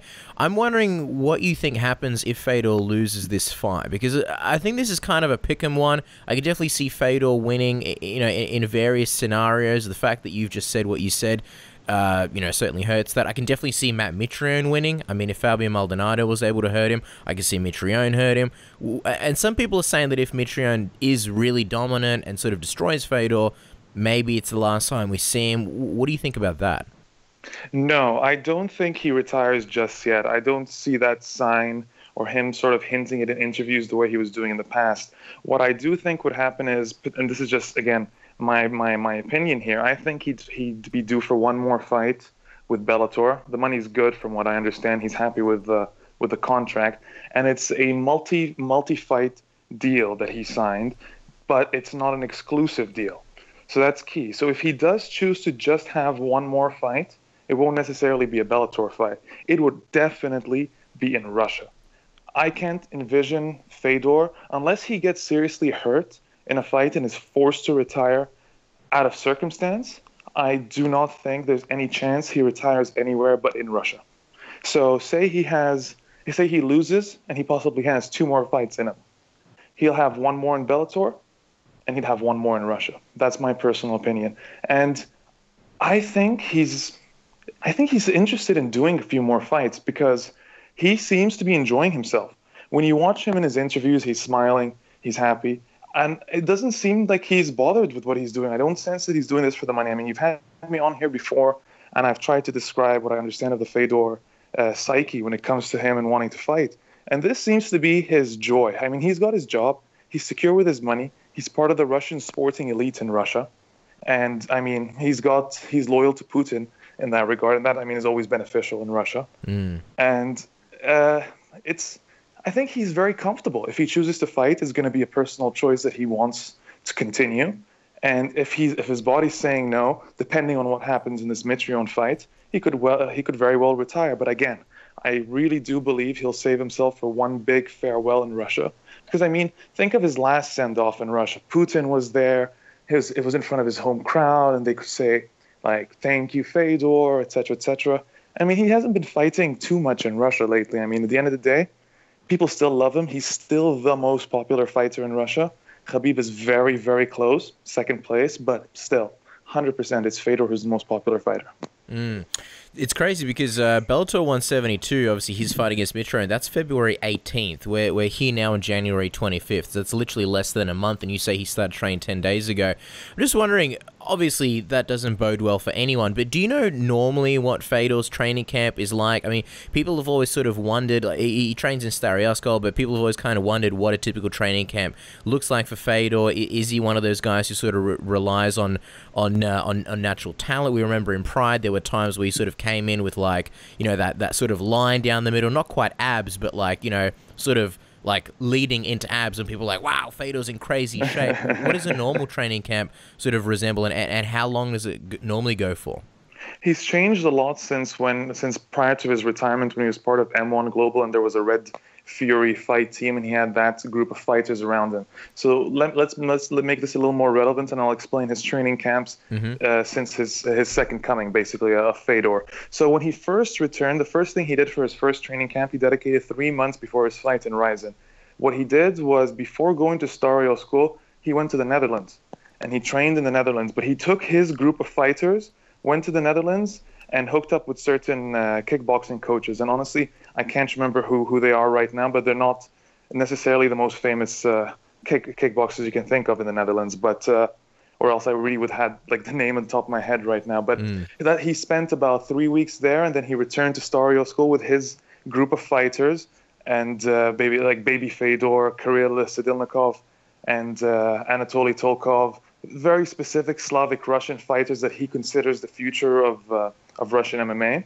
and that's his group of fighters that he trains with consistently. He still trains with the same head coach, Vladimir Voronov, the same person who's been with him throughout his win streak. That is still his head coach, although he's been dealing with illness lately. He was in and out of hospital. So the assistant coach, again, is still another person who's been with Fedor for a long time. So there haven't been necessarily many changes in Fedor's training camps.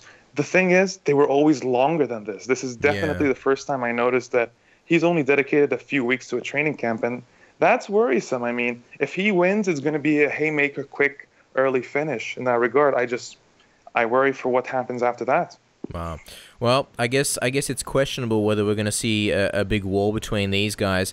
All right, let's move on. There's a lot of interesting things to talk about, things that a lot of our listeners may have no idea. So we're going to be counting on you to enlighten everybody. There's this story about Rusal Mirzaev. No idea if I've come even closer to his name, but basically he got shot. Artem Lobov was involved, and it was sort of, obviously not as in Artem Lobov shot him, but he was there. I believe Rusal was showing Artem a good time, and it was around or based on an argument about Conor McGregor and Khabib and those kinds of things. I'll let you sort of piece the pieces together because you did an article on this on Bloody Elbow. Tell us and tell all the listeners what exactly happened. What's the story here? So before people freak out on Artem Lobov, he wasn't necessarily involved in any of the shooting itself, or he wasn't around when Rasul got hurt. Yeah. But he was there the day that sort of sparked everything. So it starts during one of the fight night events, Artem Lobov came over with one of his fighters that was on the card, like he was cornering someone who was on the card, and Rasul Mirzaev, who was one of the top featherweights in Eurasia Fight Nights in Russia. And him and Ali Bagomatinov, they showed them a really good time, basically, in Russia. And that was basically because Artem had shown them a good time in Ireland when they had visited for a UFC event like prior at some point. It's a complicated story in that regard. But what's really important is obviously the Russia trip. So they go out to this nightclub, and that was like part of their night out and having fun. And Artem meets these two different basically Dagestani men who tell him, start talking about Conor McGregor, Khabib Nurmagomedov. But he says, and he told me this via email, is that it was a very civil conversation. What he didn't notice was afterwards they had an argument with Rasul Mirzaev over the same issue because apparently they had a problem with Artem. He just didn't know it, and they punched Rasul in the back of the head, and then he came after them, punched one of their people, and then they all left the club. But obviously that had triggered something because 3 days later, Rasul Mirzaev was attacked in his home. He was shot with what they call a traumatic gun. Now, I honestly can't think of a different word for it, but it's basically a really high-powered BB gun that's capable of penetrating skin towards the organs, basically. So it can kill you.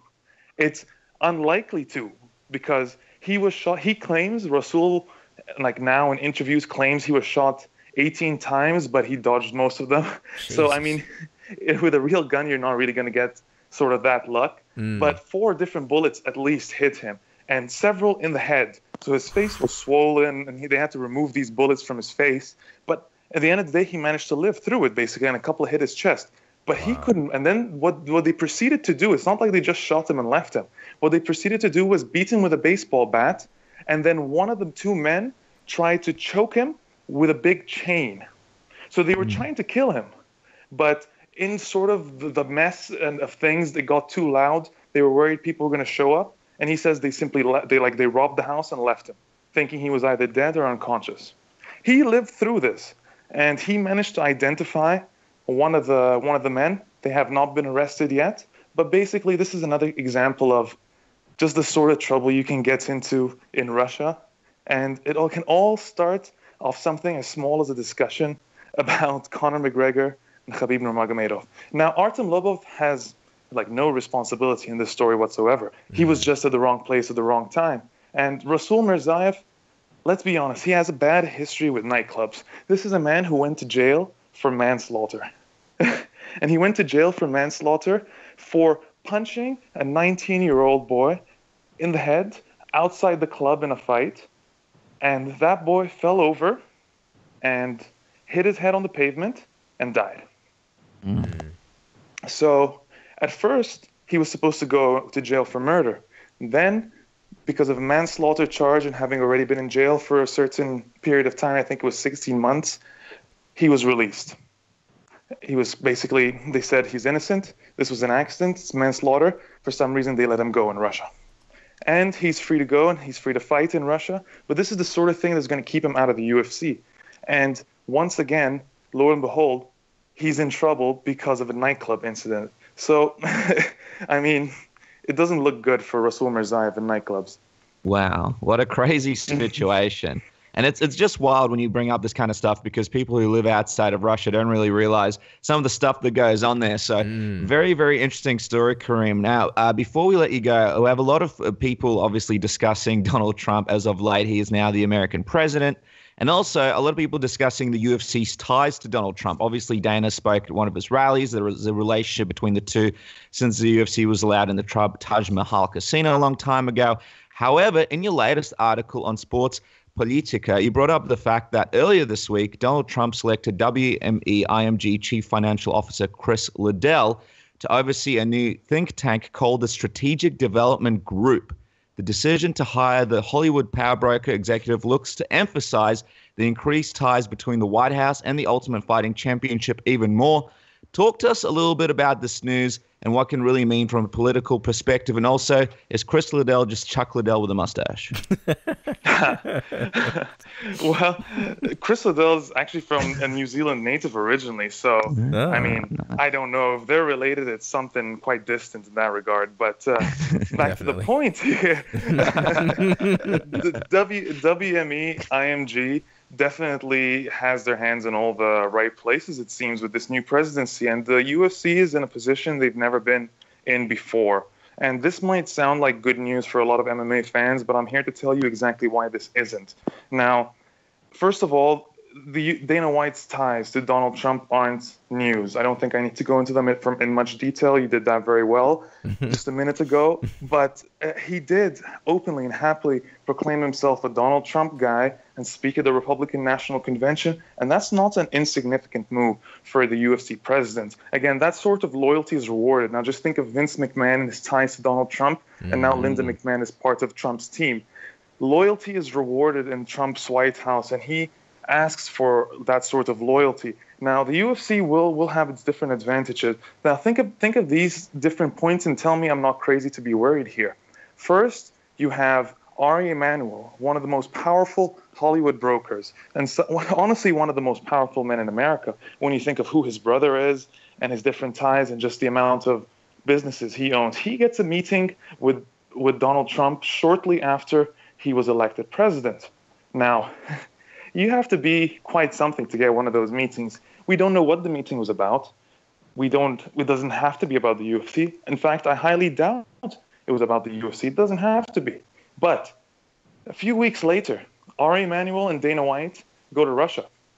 They go to Russia and they don't just meet with television producers or, venues, etc. to set up events. No, they go to the Kremlin where they meet the deputy Prime Minister, Vitaly Mutko. Mind you, the man who is, by many claims, partially responsible for a lot of the Russian doping scandal. But that's another problem for another time. Just think about that sort of sway when you can just be a foreign entity, a foreign sports promotion that can suddenly enter Russia and meet with Putin's inner circle. Meet with Putin's inner circle. And this UFC group that arrived there both have ties to the Trump administration. Now, I'm not here to make assumptions on anything, but everyone can connect the dots here and see that we're about to enter a new phase of sports diplomacy with the UFC as the medium in play right now. Donald Trump can use the Ultimate Fighting Championships and cage fighting, to endear himself to a certain portion of his supporters that are already likely, based on demographic, to be part of to be part of his fan base and to be Ultimate Fighting Champions supporters at the same time. Attending events will almost endear himself to that crowd the same way attending a basketball game endeared Obama to his fans. But that's almost the most innocent version of what Trump can do. At the end of the day, sports like that, and especially this is something, having been someone who studied Russia and Russian politics and these many different Central Asian kleptocracies and authoritarian regimes, all of them use sports for state prestige and to enhance their personal image and that of their country. Now, in many cases, they choose masculine sports because that's what endears them to their either conservative or B, just simply more machismo, supremacist style supporters, which is what they get in a lot of these different areas. Now, Trump, people could say, well, in general, why would anyone want to side with a niche sport that's basically regulated violence? That's a bad image. Has Trump done anything traditional so far? Would this really be the most controversial decision he makes? If he shows up at a UFC event, is that really controversial in comparison to him signing the gag order again just yesterday? Yeah. Is it any different? I don't understand. Is it any different? It isn't. So people who think that this is impossible, this is unlikely to happen, should think again. 100%. He's about to take this sport and make it his own tool to A, connect with certain people, and B, enhance his own personal image, and C, potentially connect and use it for diplomatic ties with Russia. You can call me crazy, and I'm sure certain followers will say so, but this wouldn't be the first time this has happened. This wouldn't be the first sport chosen, and this is only history repeating itself. Wow. I mean, it's just an amazing story to talk about. And Karim, I'm just wondering, in your mind, how soon do you think we'll start seeing some kind of movement in that area? Do you think it's something that's going to take a while and it's going to gradually happen? Or knowing Donald Trump and some of his movements, do you think one morning we can just wake up and see some of these things happening before our eyes? I think it could be either a low-profile moment or similar to what other White House administrations have done in the past. Use certain sports moments to basically get a bump in the ratings at the right times you need in your polls or your polling, where you need certain approval ratings at a certain point. Small little gestures can be very useful. So it could be something completely taken by surprise. 3 days in advance, you'll know Donald Trump is coming to a UFC event. You'll have to know in advance because of security, what's it called? The Secret Service, etc., and all the setups they'll have to do. There's no way something like that will be kept secret. It will leak, that sort of information. So you'll know a few days in advance before a UFC event. Or it could be something that they broadcast and want a lot of people to know. Donald Trump, the new U.S. president, the person who is giving America back to the people, the person who is now proclaiming the Nazi slogan, America first. It's really? This is he's easily going to do these sort of gestures as a sign of look at me, I can go and attend these events, look at the sports I like, this is what I follow, this is what I enjoy. He's going to use golf to endear himself to the elites as well, as he's done historically. He has lots of golf courses. Do you know how many deals are going to be made on the golf courses? There's going to be many of them, and that's another form of diplomacy right there. Whilst Obama participated in baseball diplomacy as an attempt to end the embargo and enhance ties with Cuba and show the common ground that the United States and Cuba have.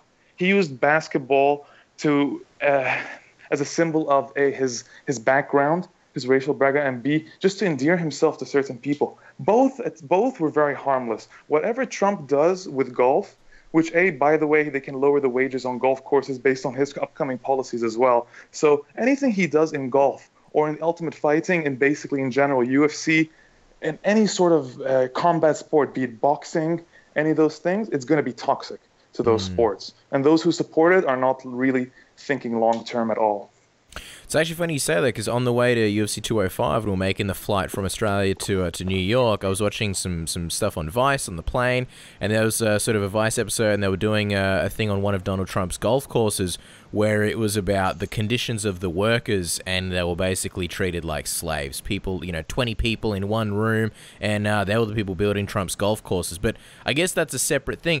You mentioned, obviously, the UFC and Dana White and Ari Emanuel heading down to Russia. Just before we let you go, Karim, just wanted to ask if you've heard anything, if you know any updates on what the deal would be about a potential UFC event in Russia. It's been spoken about for a very, very long time. There was sort of I guess, murmurs, sort of things from Dana White and other things about, hey, maybe we'll do a big event in Russia for Khabib Nurmagomedov. Obviously, he's fighting Tony Ferguson in Vegas. But what do you think? Do you think 2017 could be the year with these meetings that maybe you'll see UFC in Russia? I was convinced, especially after what I just mentioned about them meeting with higher up Kremlin officials in part of Putin's inner circle. I was thoroughly convinced that was going to be the case until they decided to make a move and try and leverage more cash for the TV rights. So Match TV, which is the biggest public broadcaster for sports in Russia, had the rights to the UFC. Now, I learned from sources that the UFC was being paid $500,000 a year for the rights to the UFC, which is pennies. Yeah, pennies. $500,000, and this is confirmed information. At the end of the day, it was a horrible, abysmal deal. But think about it, guys. The UFC is broadcast in the middle of the night in Russia. The ratings aren't going to be great. People are barely going to be watching unless there's a Russian athlete. There's a limit to how much these Russian companies are going to want to spend. Think of the currency exchange, think of the issues with the ruble and the falling economy in general, and all the other sports they're going to be interested in the World Cup coming up. The UFC is just not the biggest thing on the radar. So they ran into issues there. So what the UFC decided to go and do was to hand over the rights to a third-party mediator who's going to shop things around. That mediator is Telesports, and owned by a man called Peter Marakov, who's actually an advisor to Eurasia Fight Nights as well, which is a really, really interesting, bizarre circle we're about to enter. But likelihood is the UFC will find a home for its broadcasting rights, and it will be sometime in the near future. But the question is, did they choose to leverage this now because they know there's a UFC event coming soon to Russia? They want to change the deal beforehand? Likely so. But more cunning thing is that they did choose to do this so close to UFC 209, where they know Russians are thinking about Khabib Nurmagomedov potentially becoming the first Russian UFC champion. A big deal for Russia. That sort of pride is essential to them. And it's definitely a good time to leverage it, because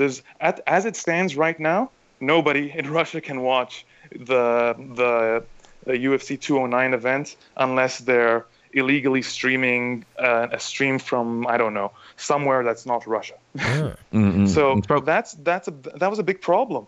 So unless they figure that out, I can't imagine them going to Russia beforehand. But they come up with a big deal, then they're going to be there by the end of this year. It'll be late this year, October, I'd say, November, something around then. Well, now I'll be excited to see what happens with that. I was just laughing about the fact of Russians trying to find an illegal stream outside of Russia. Usually we're trying to find a Russian illegal stream. It's the other way around. The shoe's on the other foot. But Karim, thank you so much for your time and coming on the episode, guys. You can keep up with all Karim's work on Twitter @Zidan Sports. He's across so many different publications or websites. Karim, just quickly, for fans listening, is there something coming up that they need to keep an eye out open for?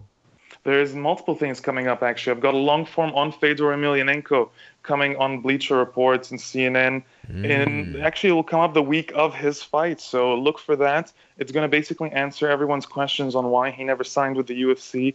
All that went down over the past decade, including the infamous Island encounter. I've spoken to many people for this. I've spoken to Vadim. I've spoken to Scott Coker. Spoken to many people for this one, so I think people are going to be very interested in what I've uncovered throughout this. So I think that's the primary thing that I want people to look forward to in that regard. Apart from that, I would like people to read more articles on my new venture, Sports Politica, which is a site basically dedicated to sports and politics, how they intersect, where they intersect. It's all independent journalism there. So I would appreciate people checking that out. Other than that, it's a pleasure as always to be on the show with you guys. That's right. Well, it's the pleasure is all ours, Karim. We can't wait to see that article and check out what exactly happened there. And guys, make sure to check out Sports Politica. It's a great website, and Karim, you're doing amazing work. We just wanted to mention that once again. We always love your stuff. Guys, make sure to follow him on Twitter. His work is across multiple websites, and it's the best way to know what is going on. Me and Casper, we can't wait to have you back on the program to talk some more. Karim, thanks again. Thanks, guys. Take care. And just like that, there goes Karim. Another time, another great chat, another big load of insight into the Russian and European MMA world. I miss him already, man. I feel like we don't get Karim on enough, and I always love having him on. I hope you guys enjoy it, and as soon as he goes, I miss him already. Don't you, Dennis? Oh, man, I've been missing him. Even when he's on the show, I miss him. I send him texts while he's on the program going, hey, Karim, what are you doing? Oh, you're on the show. I still miss you, man. Nah, it's absolutely beautiful having him on the program. I love his stories, and everybody needs to support him because he is doing something different compared to a lot of MMA journalists out there. He is digging deep to find out about these political ties and what's really going on and putting in a lot of work for that. So, and I mean, the stories are just amazing. So please follow him on all the different websites that he's on and follow him on Twitter. You won't regret it. But Cass, this is it. I mean, this program has been amazing. We've had so many great guests, and we're coming to the end of it. I just want to quickly, I know we haven't done many movie reviews, and I know people are missing the Timothy Johnson mustaches. Oh my. I just want to quickly mention that I watched Assassin's Creed in the cinema. And my God, what a steaming piece of shit that one was. Jeez, that was a really, really tough. That was a really, really tough movie to watch. Michael Fassbender's in it, and you're like, oh, Michael Fassbender's awesome. But bang, it's terrible. Very, very bad, drawn out, long. And I remember when I played the first Assassin's Creed game, I thought, man, this could easily be an awesome movie. I just don't. When you have the scenario there and the scenario is good, I just don't know how you can go so wrong with a movie. I mean, I don't want to be a negative Nancy here, Cass, but kicking off the year with, I guess, the first Timothy Johnson mustache review, I give this one half a mustache out of 5. Oh, I mean, possibly one of the worst reviews I've ever. It's just one of those things where not only did I want my life back and my money back and just absolutely hated everybody that actually was in the movie after it, but you know, it was one of those things where the idea was there, the concept was there, and you could have done a really, really good series based on it. But again, Hollywood probably rushed it, crap script. The actors weren't really right for it. Michael Fassbender, you know, he does a great job. He did a good job, but it was just painstaking. So if you want to go watch Assassin's Creed, you know, maybe go sit on a rusty nail. Not only will you save money, but you'll have a more enjoyable time. And that's my Assassin's Creed review there, Cass. Wow. Nothing if not scathing. And I hear tetanus shots are cheaper than movie tickets these days. So there you go. What you're saying basically is Michael Fassbender needs to go back to his day job, which is playing Magneto, right? Yep, that's right. And I'm excited. I'm so excited for the new Wolverine movie coming out, Logan. So I'm hoping that, who knows, maybe they can figure something out in the future. Yeah, there's a few fun movies coming out. There's Split with McAvoy. There's some movie coming out with Ben Affleck, Live by Night or Live by Night or something like that. Unless you've already seen it and you've got a scathing review already percolating. And then there's the Power Rangers movie. So, yeah, I expect some fun ones from us in the future. Yeah, that's right. I mean, look, I can't wait. And guys, again, if you have thoughts or opinions, make sure to jump on social media. Hit us up at SubmissionAUS on Twitter, Facebook.com/SubmissionRadioAUS on Facebook, and SubmissionRadio.com. A lot of you might not even know that we have a SubmissionRadio.com, but it's there.